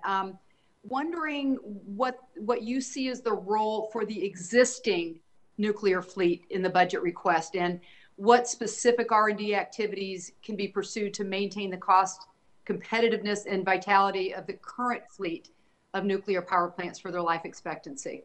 Yeah, the DOE has not historically subsidized plants, but I think this is a moment to consider, and perhaps it's in the American Jobs Plan or somewhere, to make sure that we keep the current fleet active. The U.S. has, 93 operating nuclear reactors, and that accounts for 52% of our emissions-free electricity generation. And as you say, they employ thousands of people. I mean, I think in Illinois, you've got a couple of, maybe even 4 reactors that are scheduled to come offline. And, we're not going to be able to achieve our climate goals if our nuclear power plants shut down. We have to find ways to keep them operating. And so one way, of course, is I know the American Jobs Plan establishes an energy efficiency and clean energy standard, which includes nuclear, and that creates demand for nuclear power, right, while cutting electricity bills. But this question of some direct subsidy or some way to support these plants to stay open, that's still an open question, but I know that this administration would be eager to work with Congress on it. Very good, and we look forward to working with you on that. With my remaining 20-some seconds, I will yield back the remainder of my time. And Madam Secretary, thank you very much for your time. Thank you. Thank you. Thank you, Congresswoman Bustos. And as always, you have your finger on what's important. I wanted to say to the Secretary that on the nuclear issue, I'm glad to hear the administration is taking a very close look at that. I think many members of this committee, maybe all, share a deep concern about that. And I think linking whatever is going to be proposed to your place-based strategy for long-term development holds great potential for places in the country that are still digging out from the 2008 recession. And that's a longer conversation. Just also to put on the record that the Department of Energy has signed an executive agreement with the Department of Agriculture, never fully developed, to work in different areas. Congresswoman Bustos talked about renewable fuels, very important issue, as well as carbon capture in those fields.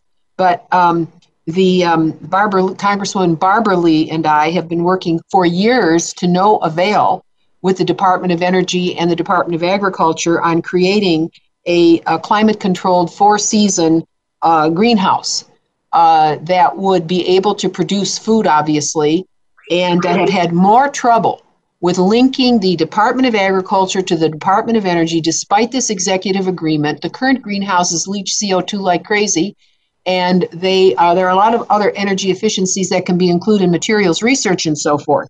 So here you have two members of Congress. I don't want to mix up Congresswoman Susie Lee, who's on our subcommittee, with Congresswoman Barbara Lee, but as Barbara Lee, who also serves on appropriations, we are both really highly frustrated. It isn't your fault. You're brand new, but I'm just saying that on this issue of energy and agriculture, there has to be some continuing dialogue. It shouldn't be this hard to get these two mammoth departments to work together on key energy-related technologies. So I just wanted to, we'll send a follow-up. You don't have to say a word. That's another issue that's up before sort of on your plate. Congresswoman Watson Coleman. Thank you, Madam Chairman. You know, it's kind of tough being at the end of the question line because my colleagues and I share so many of the same interests. So it's good to see you, Secretary, and congratulations on your appointment. You certainly have represented yourself here as the person that should be in this position at this time. So I thank you. So I had a lot of questions, most of which have been answered, but I want to run through a couple. This whole issue of nuclear energy, I am very concerned about what we can do with the spent fuel.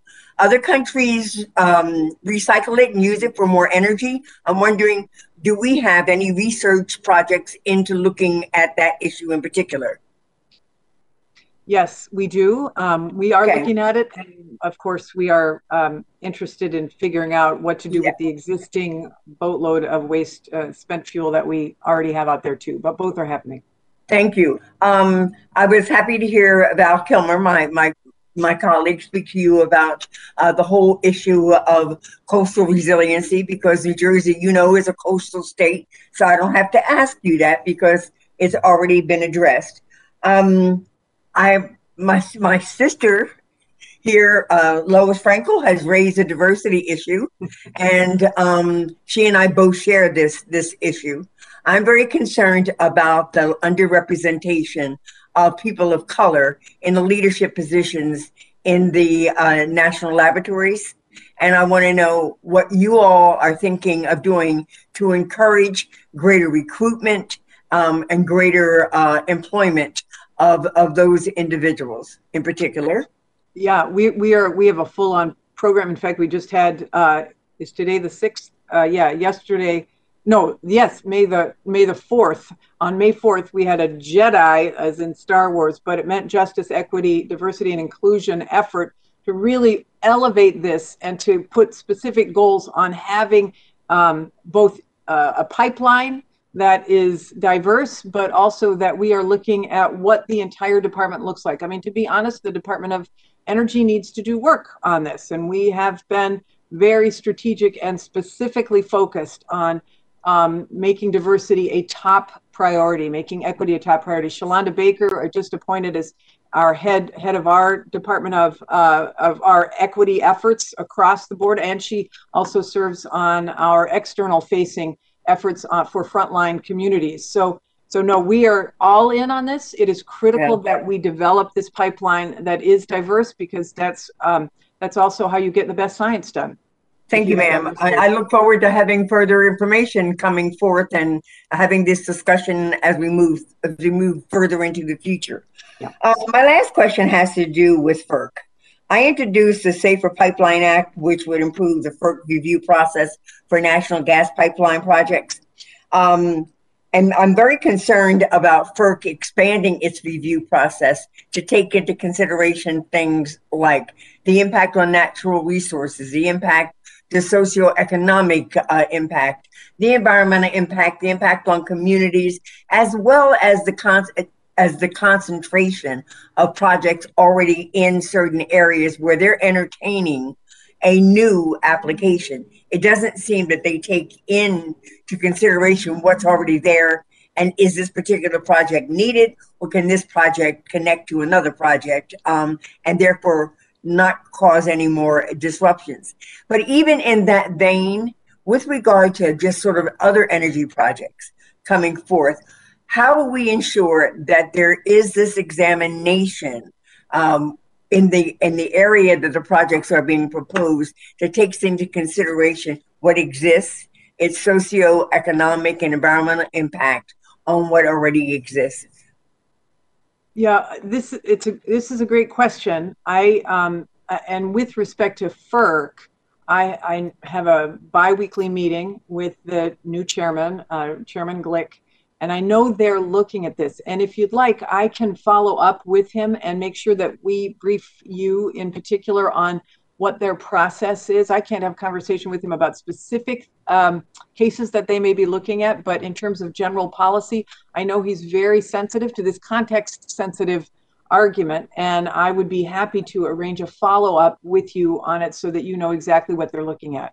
Thank you. I'm very interested in having that conversation because in the last administration, I wasn't so confident that we were looking at the far range implication of placement of new projects where there were already existing projects.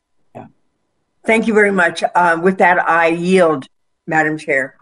Thank you very much, Congresswoman Watson-Coleman, and you stayed within the time limit. Hard to do sometimes. Congressman Ryan. Thank you, Madam Chair. Welcome, Madam Secretary. Great to see you. I hope that I love watching you and our chairwoman interact. I think of Michigan and Toledo and Ohio, and who says Ohio and Michigan can't get along and get something good done together? So we're excited to have you. I've got a couple of very parochial Ohio-centric questions that I just want to run by you. On the 20th of this January, the Department of Energy announced that it was partnering with Youngstown State University and DOE's Oak Ridge National Lab, which you heard a lot about from the gentleman from Tennessee, to develop an advanced workforce development for the battery manufacturing industry. And there's $1 million involved to assist in the development of an energy storage workforce innovation center, which will serve as a training center based in the Midwest. And the training center would support the battery and EV manufacturing industry in Northeast Ohio, which has now become known as the Voltage Valley due to the number of investments made by the electric vehicle industry and helping supply a capable workforce. So the development of the National Energy Storage Workforce Training and Innovation Center will be key to building a sustainable workforce for all sectors within the energy storage industry. And this center concept is already in development through a partnership with General Motors and Altium Cells in partnership with Youngstown State. I know this investment is going to be put to good use, but I'm hopeful that it's not just a one-time investment because we have a lot of work to do here to bring not only the Energy Department's resources, but also its expertise to these areas as we're talking about developing these other pockets. And so many times, as our chairwoman advocates for, some of these regions get overlooked both by DC and venture capitalists that drive the kind of innovation that we need. So what plans does the department have to assist places like Northeast Ohio that are outside the typical high-tech, high-venture capital regions? Yeah, Congressman, I know you and I have spoken about this, and we share this this deep love for the industrial Midwest. And congratulations, you guys got that battery plant, which is fantastic. And as we often say, with respect to workforce development, you can't develop a workforce when the jobs aren't there. But when the job is there, then you can really tailor training around those job creation opportunities. So if we're going to create an industrial cluster that's called Voltage Valley, that means that workforce has to be a key component of it, and it has to be ongoing. So this is a conversation I know that I have had, not specifically with respect to Ohio, but in general with respect to creating industrial clusters with Secretary Walsh at the Department of Labor.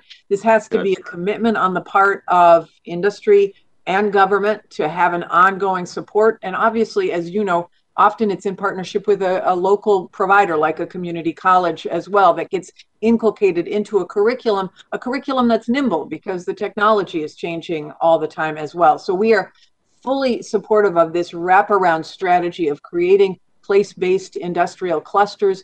You've got the start of that with this, you've got more than a start, but at least with this job creation, job provider announcement. And now working with GM, working with the cell manufacturer, having a strategy that trains people specifically how they would like to be trained on site is key. And I will just quickly say, because I don't want to absorb too much of your time, but the apprenticeship model that has been identified in the American Jobs Plan, for example, would be a perfect fit for this, because having apprenticeships, obviously that hands-on experience is really critical to getting a good job down the pike. Great. Well, we'll follow up with that. Another area that I represent is the Appalachian region, which is part of my district that has produced a good deal of energy over the years, made steel, grown the food, has done, a lot of things right over the years. And with the modern global economy, many of these communities have been left behind, as we've talked about. So I know you're committed to this, but I want to address a quick issue in Ohio, in a community in Ohio that I've been working on for over a decade now in Pike County. And it's a small rural Appalachian community in southern Ohio. And it was selected by the U.S. government to construct a gaseous diffusion plant in the 1950s. It was producing enriched uranium for our nuclear arsenal. And for decades, people worked there, Cold War, and then it was used for commercial reactors. The operation ceased in 2001. And I just want to get this on your radar screen, Madam Chair, if I can get an additional few seconds here. The operation stopped in 2001, and since then, previous administrations decided to construct a landfill on the current site and bury much of the contaminated waste in this community's backyard. It was about 1,000 feet from the nearest resident, and obviously the local community protested this, and they wanted the waste to be removed and disposed of in a separate location. So in recent years, following the record of decision where determination was made to dispose most of the waste on site, the community discovered the presence of radioactive isotopes outside the plant's footprint.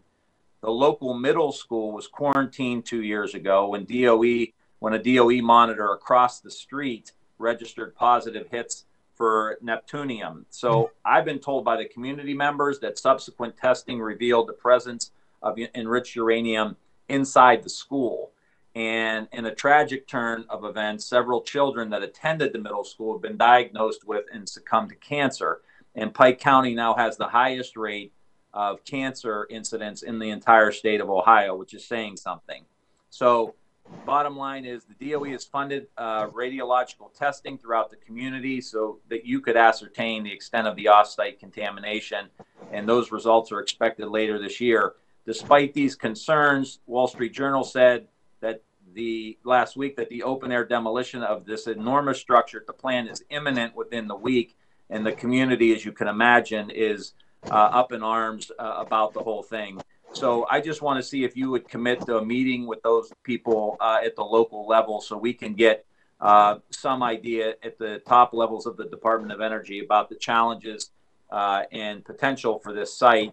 3,700 acres, and it has enormous potential, but we want to make sure that the people around there are safe. So I would love to get you on a call with those folks. Yeah, okay. I know you're over time, but I just want to say I know Ike White, who's head of our emergency management department, has met with local community. I'm happy to follow up with you. Obviously, safety is the highest priority. So thank you for raising it, and we can follow up.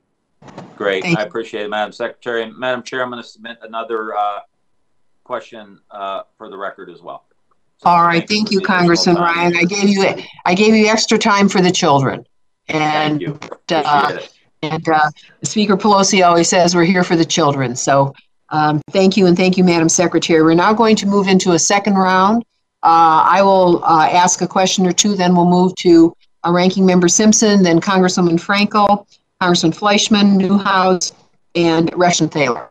So, Madam Secretary, I hope somebody's giving you a glass of water there. You've really been really stalwart. All right. My question relates to weatherization, the built environment, and place-based strategies. We know that the weatherization program is one of the department's most meaningful meet-the-street efforts through retrofitting existing structures. President Biden, through the American Jobs Plan, called to build, preserve, and retrofit more than 2 million homes and commercial buildings. We know that's not enough, but the weatherization program does deliver energy efficiency and climate savings to low-income Americans across our nation, and it's a lifeline for millions recovering from economic turmoil. To make the program work better, I've been fighting for a long time to bring the weatherization-related federal agencies to the same table. On the ground, weatherization participants do not see the difference between LIHEAP, the Department of Energy, or HUD funding, and I'm excited to work with you and welcome your leadership to develop better coordination among the agencies on these programs. I have two questions. One, how do we effectively ratchet up the weatherization program from the local level up to make sure these programs are ready and capable to meet our climate goals? And number two, how can the weatherization program link to the newly authorized Department of Weatherization program that's called Innovation in that sector, the community scale weatherization pilot, and pilot efforts at HUD focused on better coordination in this sector of housing retrofit to deliver a more equitable, just, and resilient and timely reality for Americans and communities struggling to heat, cool, and retrofit their homes. There is a disjuncture between, again, these departments, HHS, HUD, and DOE. Could you address that in some way, and if not fully, answer for the record? Yeah, thank you so much, Madam Chair. I so appreciate your instinct to desire to have a federal government that actually works in tandem, where all of the pieces know what their role is, what their lane is, and that there's no crossover, but there's efficiency. So in the summary that we sent of the budget, I described the Building Clean Energy Projects initiative, which is an effort that coordinates across several programs that you're discussing, including the weatherization assistance program, which we're proposing to increase, and you'll get that budget when you have the detail. And you'll be able to see that it will be a major component of building a clean energy economy in which buildings and weatherization are a key part of that. Let me just give you an example, the Build Back Better Challenge Grant program that is intended to incentivize cities and states and tribes to do, for example, upgrade their building codes, to be able to make sure that we are building back better, but also to work with HUD and to work with our counterparts to make sure that the right and the left hand knows what they are doing. So I fully intend to work with my counterparts across the agencies to make sure we're coordinated and collaborating really on these programs for all Americans. And I'll just say that DOE's program teams have a well-established history and practice of working with other agencies, but your point about the community agencies not knowing the difference, or people in the community not knowing the difference between LIHEAP and weatherization assistance, et cetera, is a really good one. We've got to double down on this collaboration to make it seamless and clear for people who are working out there. But know that the good news is that we're hoping to get support for a budget that increases the funding to make this happen so that more people can have their homes weatherized, and particularly vulnerable folks who really need to spend their money on either rent or food and not on leaky windows. Yes, Madam Secretary, thank you. I really do think this sector needs your leadership, because as we move forward in Ohio, I can't speak for every state, but when the department disperses its money, it comes to the state capital, and then they send it out to the counties. Well, if you're a rural county, sometimes it's a little bit easier than if you're one of the big metropolitan counties. And I won't go into all the details, but the issue of workforce development, I think Department of Labor should be involved in this as well, and recruitment, so that we can connect individuals to developing a skill. That is not done I was with a man who'd worked in a weatherization program for 25 years on furnaces. I said, where did you get your apprenticeship? Where did you get? He goes, what are you talking about? And I told him about apprenticeship, journeyman. He goes, I could have done that. So believe me, even after all these years, there's a huge disconnect out there at the grassroots level. So we're not being as successful. And then what good does it do to fix a furnace when the roof leaks? But DOE's not in charge of roofs. So who is in charge of roofs? HUD? This is a crazy program in some ways, and I support it. I've increased it. But I see the management dysfunction, despite wonderful people trying all over. This could really be an important legacy program. And I've asked the HUD recently to please provide to the record how many senior citizens across this country need roofs. They're looking into that. If we think about Build Back Better and homes in the existing inventory, we have to have people at the top who are well enough informed about the housing stock to know where we need to focus, and people at labor experienced enough to know how to help move people into whole house retrofit. So enough said. You'll get some additional questions on that, but I just wanted to bring this issue to your attention. And critical minerals, the modern global economy has increasingly come to depend on access to a number of critical materials, which you have addressed. And I was very pleased that President Biden, in his executive order in February, aimed to create more resilient and secure supply chains for critical and essential goods. Two clarifications. What steps has the Department of Energy taken in response to the executive order? And secondly, how does the Department of Energy plan to strengthen and build upon those efforts to reduce foreign dependence on critical minerals and to build more resilient supply chains? If Congressman Ruiz, the chair of the Hispanic Caucus, were on the line, he'd say, invite the Secretary out to the Salton Sea, because let's talk about growing up lithium. How do we do that better? How do we do it faster? So in any case, can you enlighten us a bit on how you're moving forward on that executive order?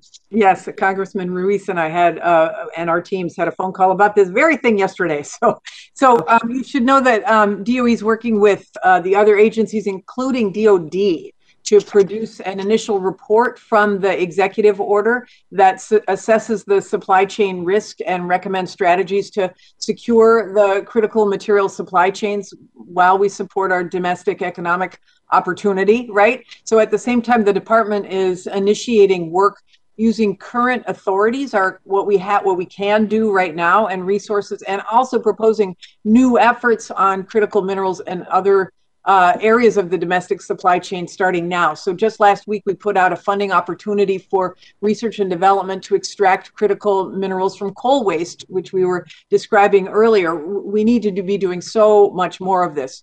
With respect to how we plan to strengthen and build on those efforts to reduce foreign dependence, underpinning this critical minerals effort, we need for electric vehicles and storage, and for motors and wind turbines and batteries. It's not just for electric vehicles.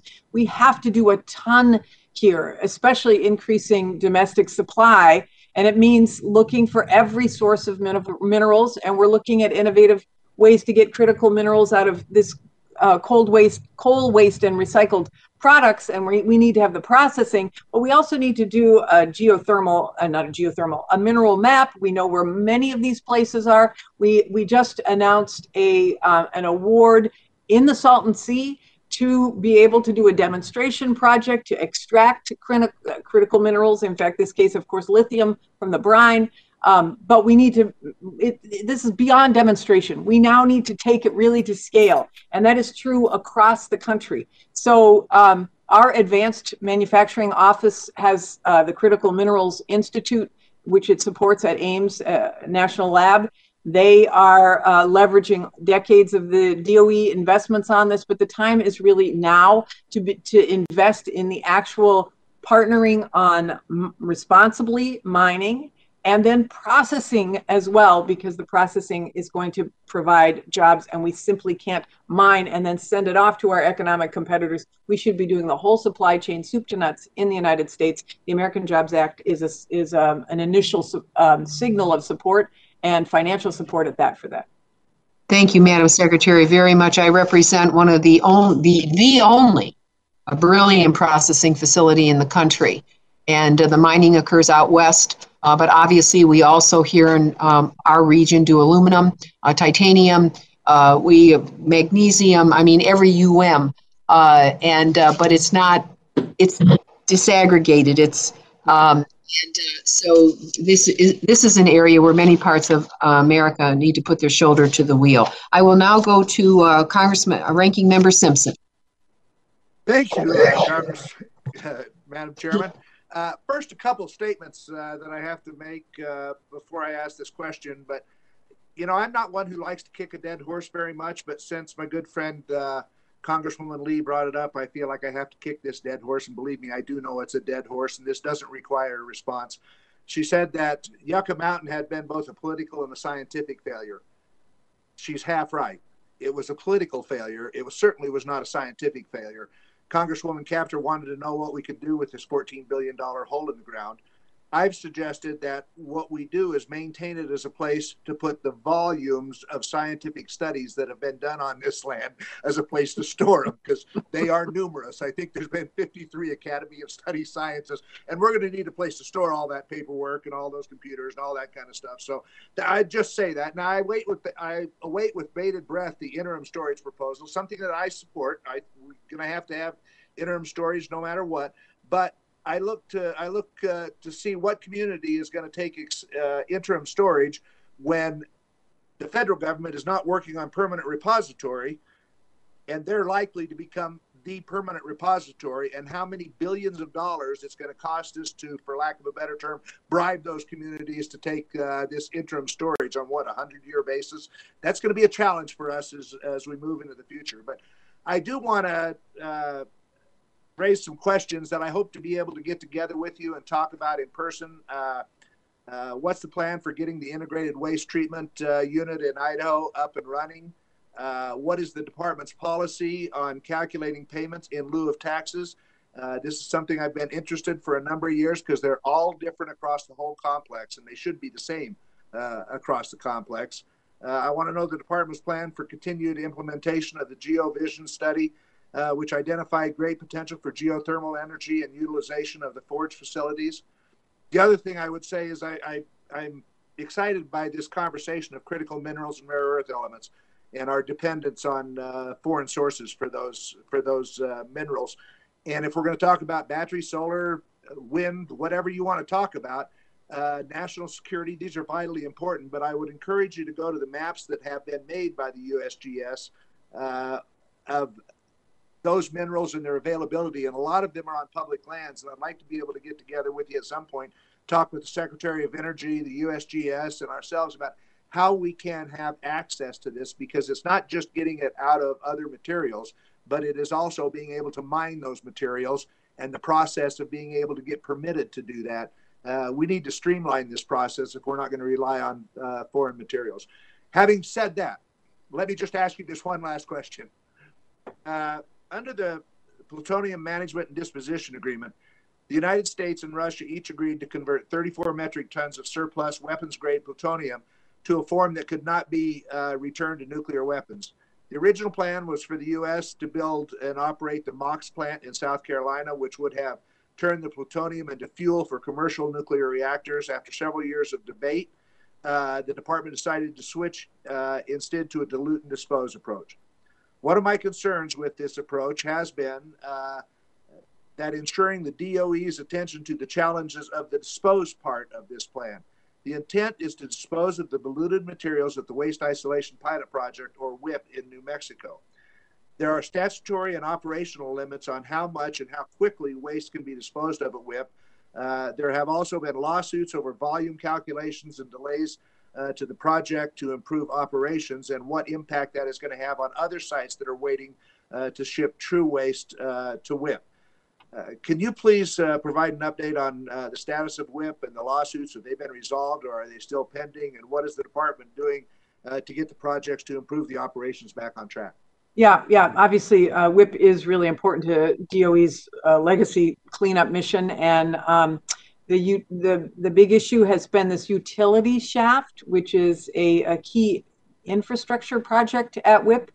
And that, just to get detailed for 1 second, is to provide this new air intake, ventilation intake to, they are continuing to work with, there was some delay in that because of COVID, and they are continuing, WIP is continuing to work with the state of New Mexico to address the extension. There was a temporary authorization that allowed for this to happen, and now they're getting an extension on it to enable the continued construction activities due to the delay. But there, to date, just so that you know, there has been no impact on our ability to place waste at WIP.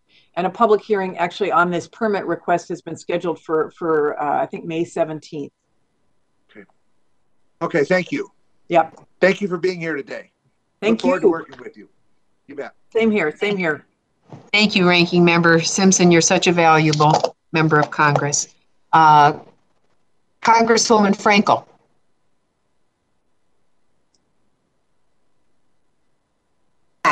Hello. Okay, thanks again.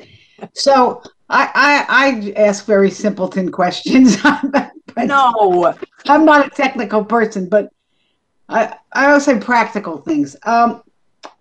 So, you know, it seems to me, I think most of us, some of us know that to really get to our goals of reducing the carbon, there's going to have to be, you know, millions of electrical vehicles, and we've got millions of solar panels and so forth. One person isn't going to do it. So, but how best for just an individual constituent? What do we tell them as what is their best way to be part of the solution to reducing our carbon footprint? You know, this is a great question. Obviously, individually, you know, one person's not going to get us to our big goals, but collectively, you better believe we are. And what I would say to people is, you know, start looking at electric vehicles. I mean, I drive an electric vehicle. I plug it in my garage. It's safe. I never have to go to the gas station. Once you start telling people that, if we are able to get incentives to bring down the initial point of sale cost of electric vehicles so that they're on par with internal combustion engines, at least in this year, the technology is moving so fast with respect to batteries, which is the biggest part of the cost, that it's the Bloomberg New Energy Finance, or those who are doing the analysis of these, say that the internal combustion engine and the new car sales, that those electric vehicles will surpass the internal combustion engine by 2030, because people save $600 a year just in not having to gas up, and the maintenance is so much easier. I have solar panels that I lease on my garage, and so I really just drive on sunshine. You're in the Sunshine State. It would be you could be a great spokesperson for this. So I think it's really important for people to know that they have their own role, but ultimately that shouldn't negate the role of policy, because that is really the big driver of reducing our CO2 emissions. Right. And in the president's plans, Build Back Better, I know, look, I do live in Florida. I happen to live in a condominium where obviously I can't do anything about the roof, but the garage, there's no place, there's no electric sockets. So, and I'm sure there's a similar issue all over the country. Is there anything that's going to help us, you know, get where we can use the electric cars? Yeah, I know that the Department of Transportation is really looking at this, because it is a big barrier, this question about multi-unit dwellings, and making sure we get the ability for people to just plug in where they live. That's what the goal of getting these 500,000 charging stations is all about. Many of them for areas that a lot of these private sector charging entities are not able to get into, or have found maybe aren't even lucrative enough, because it's just for one person. So I know that this is a great question, not to punt it over to Secretary Buttigieg, but I know that they're working on a plan for that, and it's a big piece of the component of those 500,000 charging stations. That's good. And what do you say to folks who say, hey, look, you know, regardless of what we do here in the United States, you know, look what's happening in China, other places of the world. What difference is it going to make? Yeah, listen, it's going to make a huge difference. First of all, there is a lot of pressure publicly on China for their build out of coal in their Belt and Road initiatives, for example. the rest of the world, and China has signed on to the Paris Agreement. So they have made public commitments to reduce their CO2 footprint.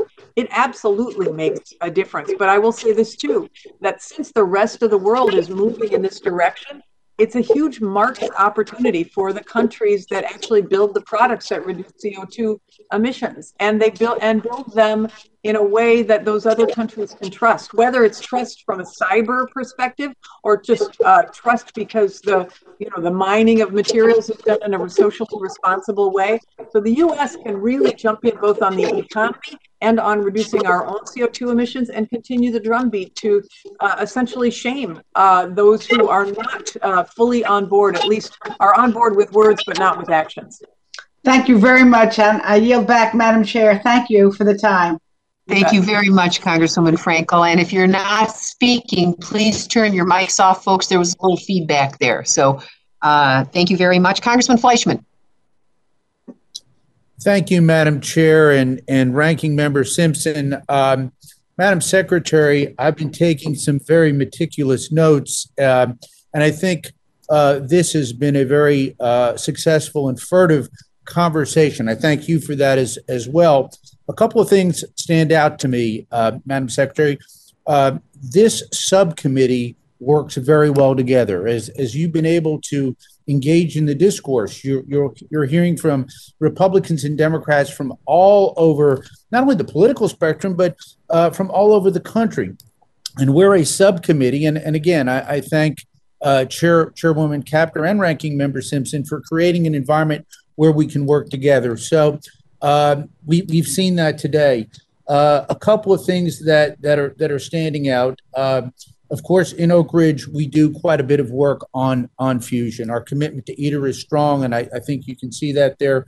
But as we work, there are other folks in Congress called authorizers. Okay, we are the appropriators.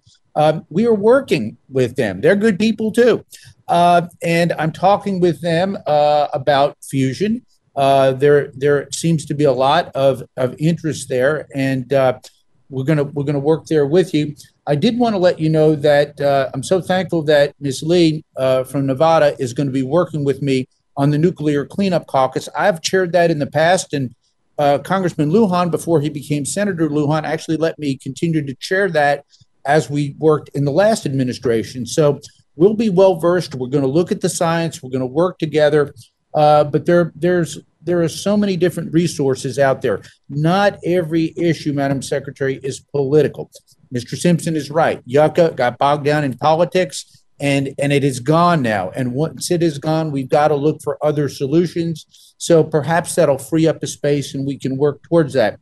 I did want to put a couple things on your radar before I ask another question. I've created the Nuclear Renaissance Caucus. But for the fact that I'm musically illiterate, I would be a Renaissance man. So I'll find my scope there. We're involving people on the new generation of reactors and technology. And I would say this, the last administration, to its credit, created programs like the Atomic Wings program, where the secretary had members of the House come there with other experts. So there can be a congruence of efforts with the administration and congressional caucuses, which tend to work together. So having said that, I look forward to working with you. I've got one last question, very important.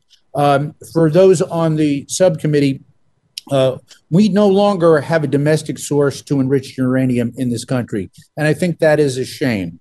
I appreciate the administration's support of nuclear energy and the specialty nuclear fuel needed to power the next generation of reactors. I'm proud that in Oak Ridge, we have the sole American facility that manufactures uranium enrichment centrifuges, which are currently being deployed for the department's high-assay, low-enriched uranium, HALEU, demonstration program. Do you support expanding Americans' HALEU production capacity in fiscal 22 and beyond? And I'll just await your response. Yeah, I mean, clearly we need HALEU, we need enrichment capacity for both our national security programs and for the next generation of nuclear reactors. And I think at various times, both the NNSA and the Office of Nuclear Energy have have funded enrichment R&D. And I've asked both of those programs to take a look at to see if there's any efficiencies to be gained from working in tandem to develop that next generation of uranium enrichment. I do believe that a domestic source of uranium enrichment is important for the country.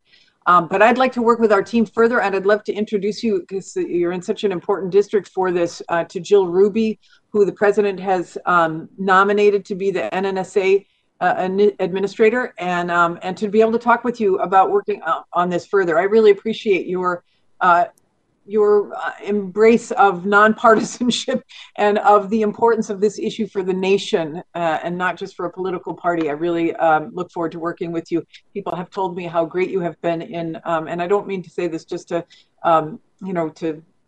because we're in a hearing, et cetera, but because you have been apparently just enormously helpful in ensuring that the funding exists to be able to do the work that's necessary at Oak Ridge. So thank you for that. My pleasure, Madam Secretary. Madam Chair, I yield back. Thank you so much. Thank you very much, Congressman Fleischman, for your very vigilant participation. Congressman Ryan. Thank you, Madam Chair. I want to thank the gentleman from Tennessee, because he teed up my question with regard to the HALEU issue, and we know that we're relying on Russia primarily for the commercial uranium and all of that. And the town that I mentioned in the last question with all the kids, they have an opportunity here to develop. I think an opportunity to develop a lot of jobs down in Piketon, Ohio. So it's called Centrist. The work down there is being done right now by Centrist at the Piketon facility. An opportunity to create a lot of jobs. And so I would just want to ask you to kind of look at what's going on down there. I mean, everything that you've said, and I've listened to almost the entire hearing, and extremely impressive your range after just a few months of all understanding all of these issues. But we know that 9 out of the 10 companies that were awarded funds under the DOE's Advanced Reactor Demonstration Program require HALEU. And so we want to say, hey, look, here in Southern Ohio, it's Centrist in Piketon, where we're having all of these other issues, I think is a great opportunity. So I wanted to get that on your radar to just say, hey, look, the Department of Energy can have a pretty nice project here where it strikes all the balances of getting into these pockets that have been left behind, next generation, serving a bigger national purpose, supporting in some ways our defense industrial base. So I'm glad the gentleman from Tennessee teed up an issue in Ohio, and that doesn't happen much, but we're working with Oak Ridge, as I mentioned in the last round of questioning, up in the Voltage Valley. And maybe there's a partnership, again, with Oak Ridge in Southern Ohio, where we can work together on something like this. Great, great. Well, I know that you'll see progress on this HALEU issue in the budget, and I really appreciate you putting that on my radar with Centrist, and I look forward to diving in a little bit more and working with you on it. I love the notion of a job opportunity in creating particularly material that we may get from Kazakhstan or elsewhere that is not as friendly. So let's continue to work together on it. Yeah, that's great. And I know you mentioned, I think earlier you mentioned the blue hydrogen, which we know can happen and works if it's using renewable energy. And so we have a Reimagine the Appalachian Region project going on here in Ohio to build these big solar farms across the board, and then tap into the blue hydrogen opportunities there. So I'm just excited to work with you, because you're saying everything right. You've got a history of doing it in Michigan, and we have an opportunity now with you there, and Ms. Capter, who's been advocating for this for a long, long time before it was cool, I will say, Marcy, which is why First Solar's in Toledo and doing so well. So we look forward to working with you. Thank you. And we can do this in a bipartisan way as well. Appreciate your help. Thank you. Thank you very much, Congressman Ryan. Congressman Congressman Rushenthaler.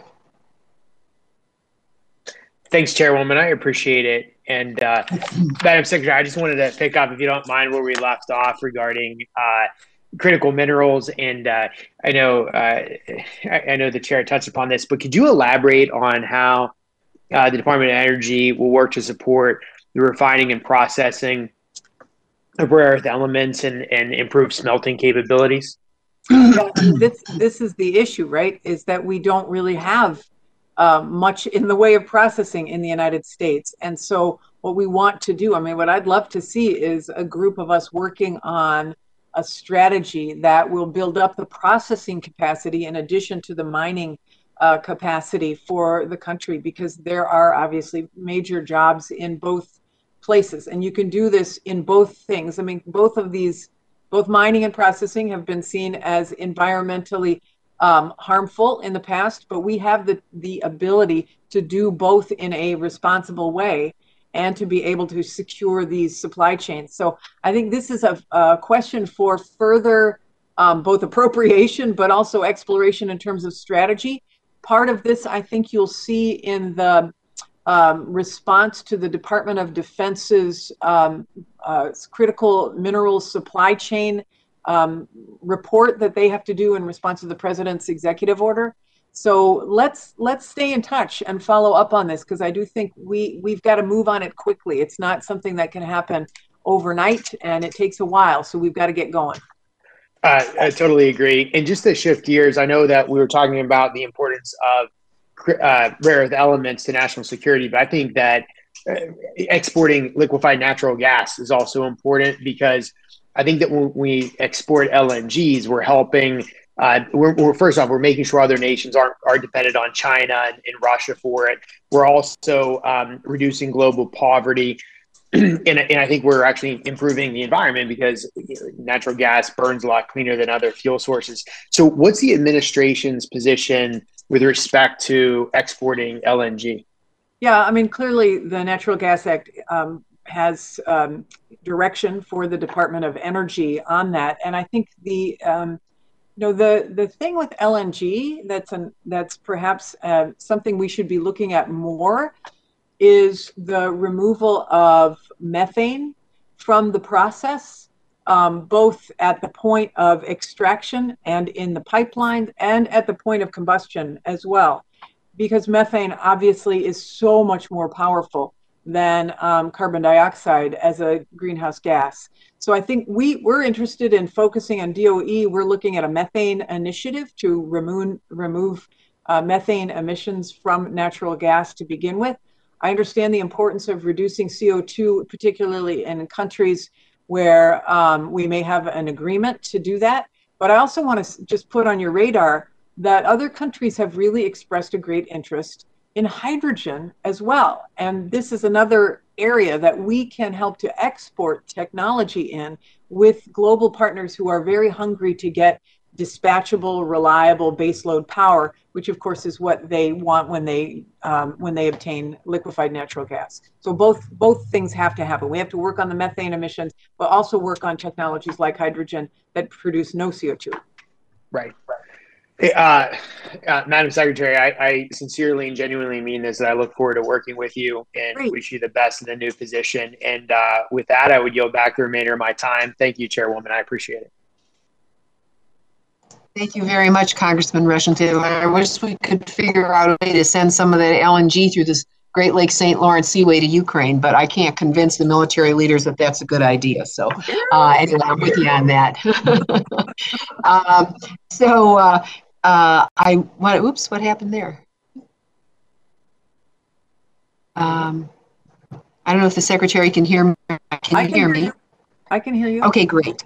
I wanted to just touch on the NNSA weapons activities.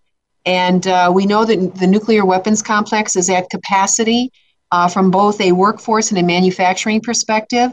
And we've heard this from past NSA administrators, and even heard from the current head of Stratcom that NNSA can only absorb so much work at one time. So my question really is, while we don't yet know what is included in the FY22 budget request for NNSA, we do know that current workload and pace of NNSA is unsustainable. I want to work with you to rebalance this risky and unrealistic situation while meeting defense needs. Madam Secretary, will you commit to working with me on these efforts? Yes, absolutely. You're totally right that this work is critical. We got to get it right. I stand ready to work with you. I just want to say I can assure you that the Department of Defense and the Department of Energy through the through the Nuclear Weapons Council, we are constantly evaluating requirements and workload and risks, and the President's 22 budget will support the current defense requirements while this administration conducts a review. All right.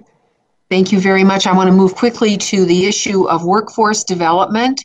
And of course, we're living through an era of disruptive technologies. This has happened before, but we know that in the area of energy, as you've referenced, the median hourly wage for energy workers in our country is approximately $25.60 an hour, third higher than the national median hourly wage of $19.14. So that's good news for the energy sector.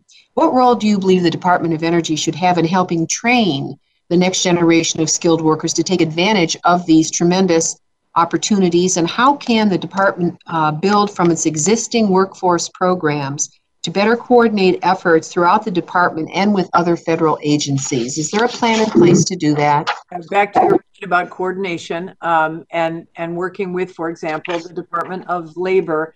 As you're aware, in the American Jobs Plan that the President has put forward, it's $100 million for training and workforce development, including big support for apprenticeships, which are very important. The jobs that are coming out of the American Jobs Plan, the vast majority of them don't require anything beyond a high school degree. And so that means they're accessible. And the question is, can you provide the hands-on place-based training that is necessary? The workforce pipeline is also critical. You know this from your long-standing leadership in this workforce development area. And so, we want to make solar jobs more accessible to diverse communities. We want to make geothermal jobs accessible to like oil and gas workers. We need a pipeline of diverse workers in STEM fields. We need to make sure that we train them all. So I think you're going to see, because this president is really focused on execution and execution well, which we've seen in the distribution of the vaccine, this issue of the American Jobs Plan and making sure that it is executed correctly, that the departments are speaking to one another, that there's effectiveness and measurable accountability on each, I think will be a very important part of assuming that we get it across the finish line. I wanted to just give an insight. I was speaking with the Secretary of Education about a week ago because I represent, my hometown actually has no community college. I won't go into all the reasons, but it's been terrible for minorities, for people who are financially pressed to get an education because they can't afford to drive to the nearest community college. And I was looking for solutions. And he actually told me that his first degree was in auto mechanics at the high school level.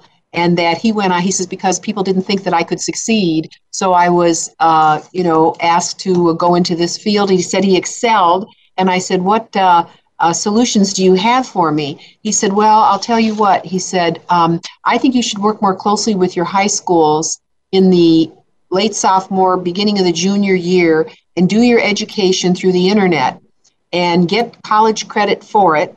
And with the new administration's focus on community colleges, I would urge you to think about the internet and ways in which DOE's genius could help to identify some of these fields where we're short on people and work with the Secretary of Education, because I found him very practical, and having lived the experience, he understands it. And for the trade schools that exist across our region, so often they're suburbanized. And I don't know if that's true in Michigan and in Idaho and other places, but they're inaccessible to the majority of our minority communities. And we simply have to educate in these fields. We have to find a way to use technology to reach forgotten places. And so I just mentioned that to you because you have a major task to help the DOE build forward from its existing workforce programs to better coordinate, not just with your own department, but with others. So I wanted to point that out. I know my time is up for this round, and I will go to Congressman Simpson. don't have any questions for a third round, Madam Secretary. I just wanted to thank the Secretary for being here today. And you've been at this for about 3 hours now. I suspect you're ready for lunch or something, but I appreciate you taking the time to spend with us. And, you know, one of our jobs is to make sure that you're successful in your job. So look forward to doing whatever we can to make that happen. Thank you. That is so nice. Thank you so much. And one of my jobs is to make sure you're successful too. So let's do that together. Okay, thank you. All right. Well, Madam Secretary, I think that I would echo Congressman Simpson's remarks. You've just been a superb witness. We're so proud of you and so proud of what you're doing. My own view of the Department of Energy is it's one of the most brilliant but humble places that exist in the world. And if there's any way you can draw forward from the bowels of that enterprise, a way of speaking to the American people about the future, you are the person that can do it. And we look at the retirements that are likely to occur in the near future and the shortage of top-level scientists. There's simply, I tried to get the past secretaries to create, I'm old enough, I don't know if you are, there used to be a Mr. Wizard on TV. Of course. And students would use him, and it was exciting. Nobody at the department volunteered. I said, find me the person that I can show, you know, put on our social media, put on the media of our science and engineering museums around the country. Well, they never could do it. And, you know, so you've got these brilliant people that can't meet the street, and yet they're begging us for individuals to apply. So there's something really missing. I think when you have a very, very fine right brain, you can't meet the left brain. There's something that doesn't happen. And I think members of Congress tend to have half and half. They can do both. As a former governor, you've probably got a double set up there. But I just say that this is really needed in our country, and we're not linking well to encourage people to move into these fields. So whoever the public relations staff is over there, please, maybe the department with the amount of money that's going to be spent can find a way to create the artwork. You did it today in your presentation. There was some effort by the department put forward to visualize what you're doing. That is so needed. If we're going to meet the test, the department must learn to communicate. And it is a big need. So I will just end with that and thank you. And as our fine ranking member did, you are always welcome before this subcommittee. We look forward to working with you to helping our country move forward faster. Thank you so very much. Thank you so much. Thank you so much. I look forward to working with you too. All right. Thank you. And thank you to all who made this particular hearing possible, to Jamie Schimek, Matt Kaplan, Scott, the entire staff, Will, who's been handling the communication, Sue Rowe of my own staff. Thank you all very, very much.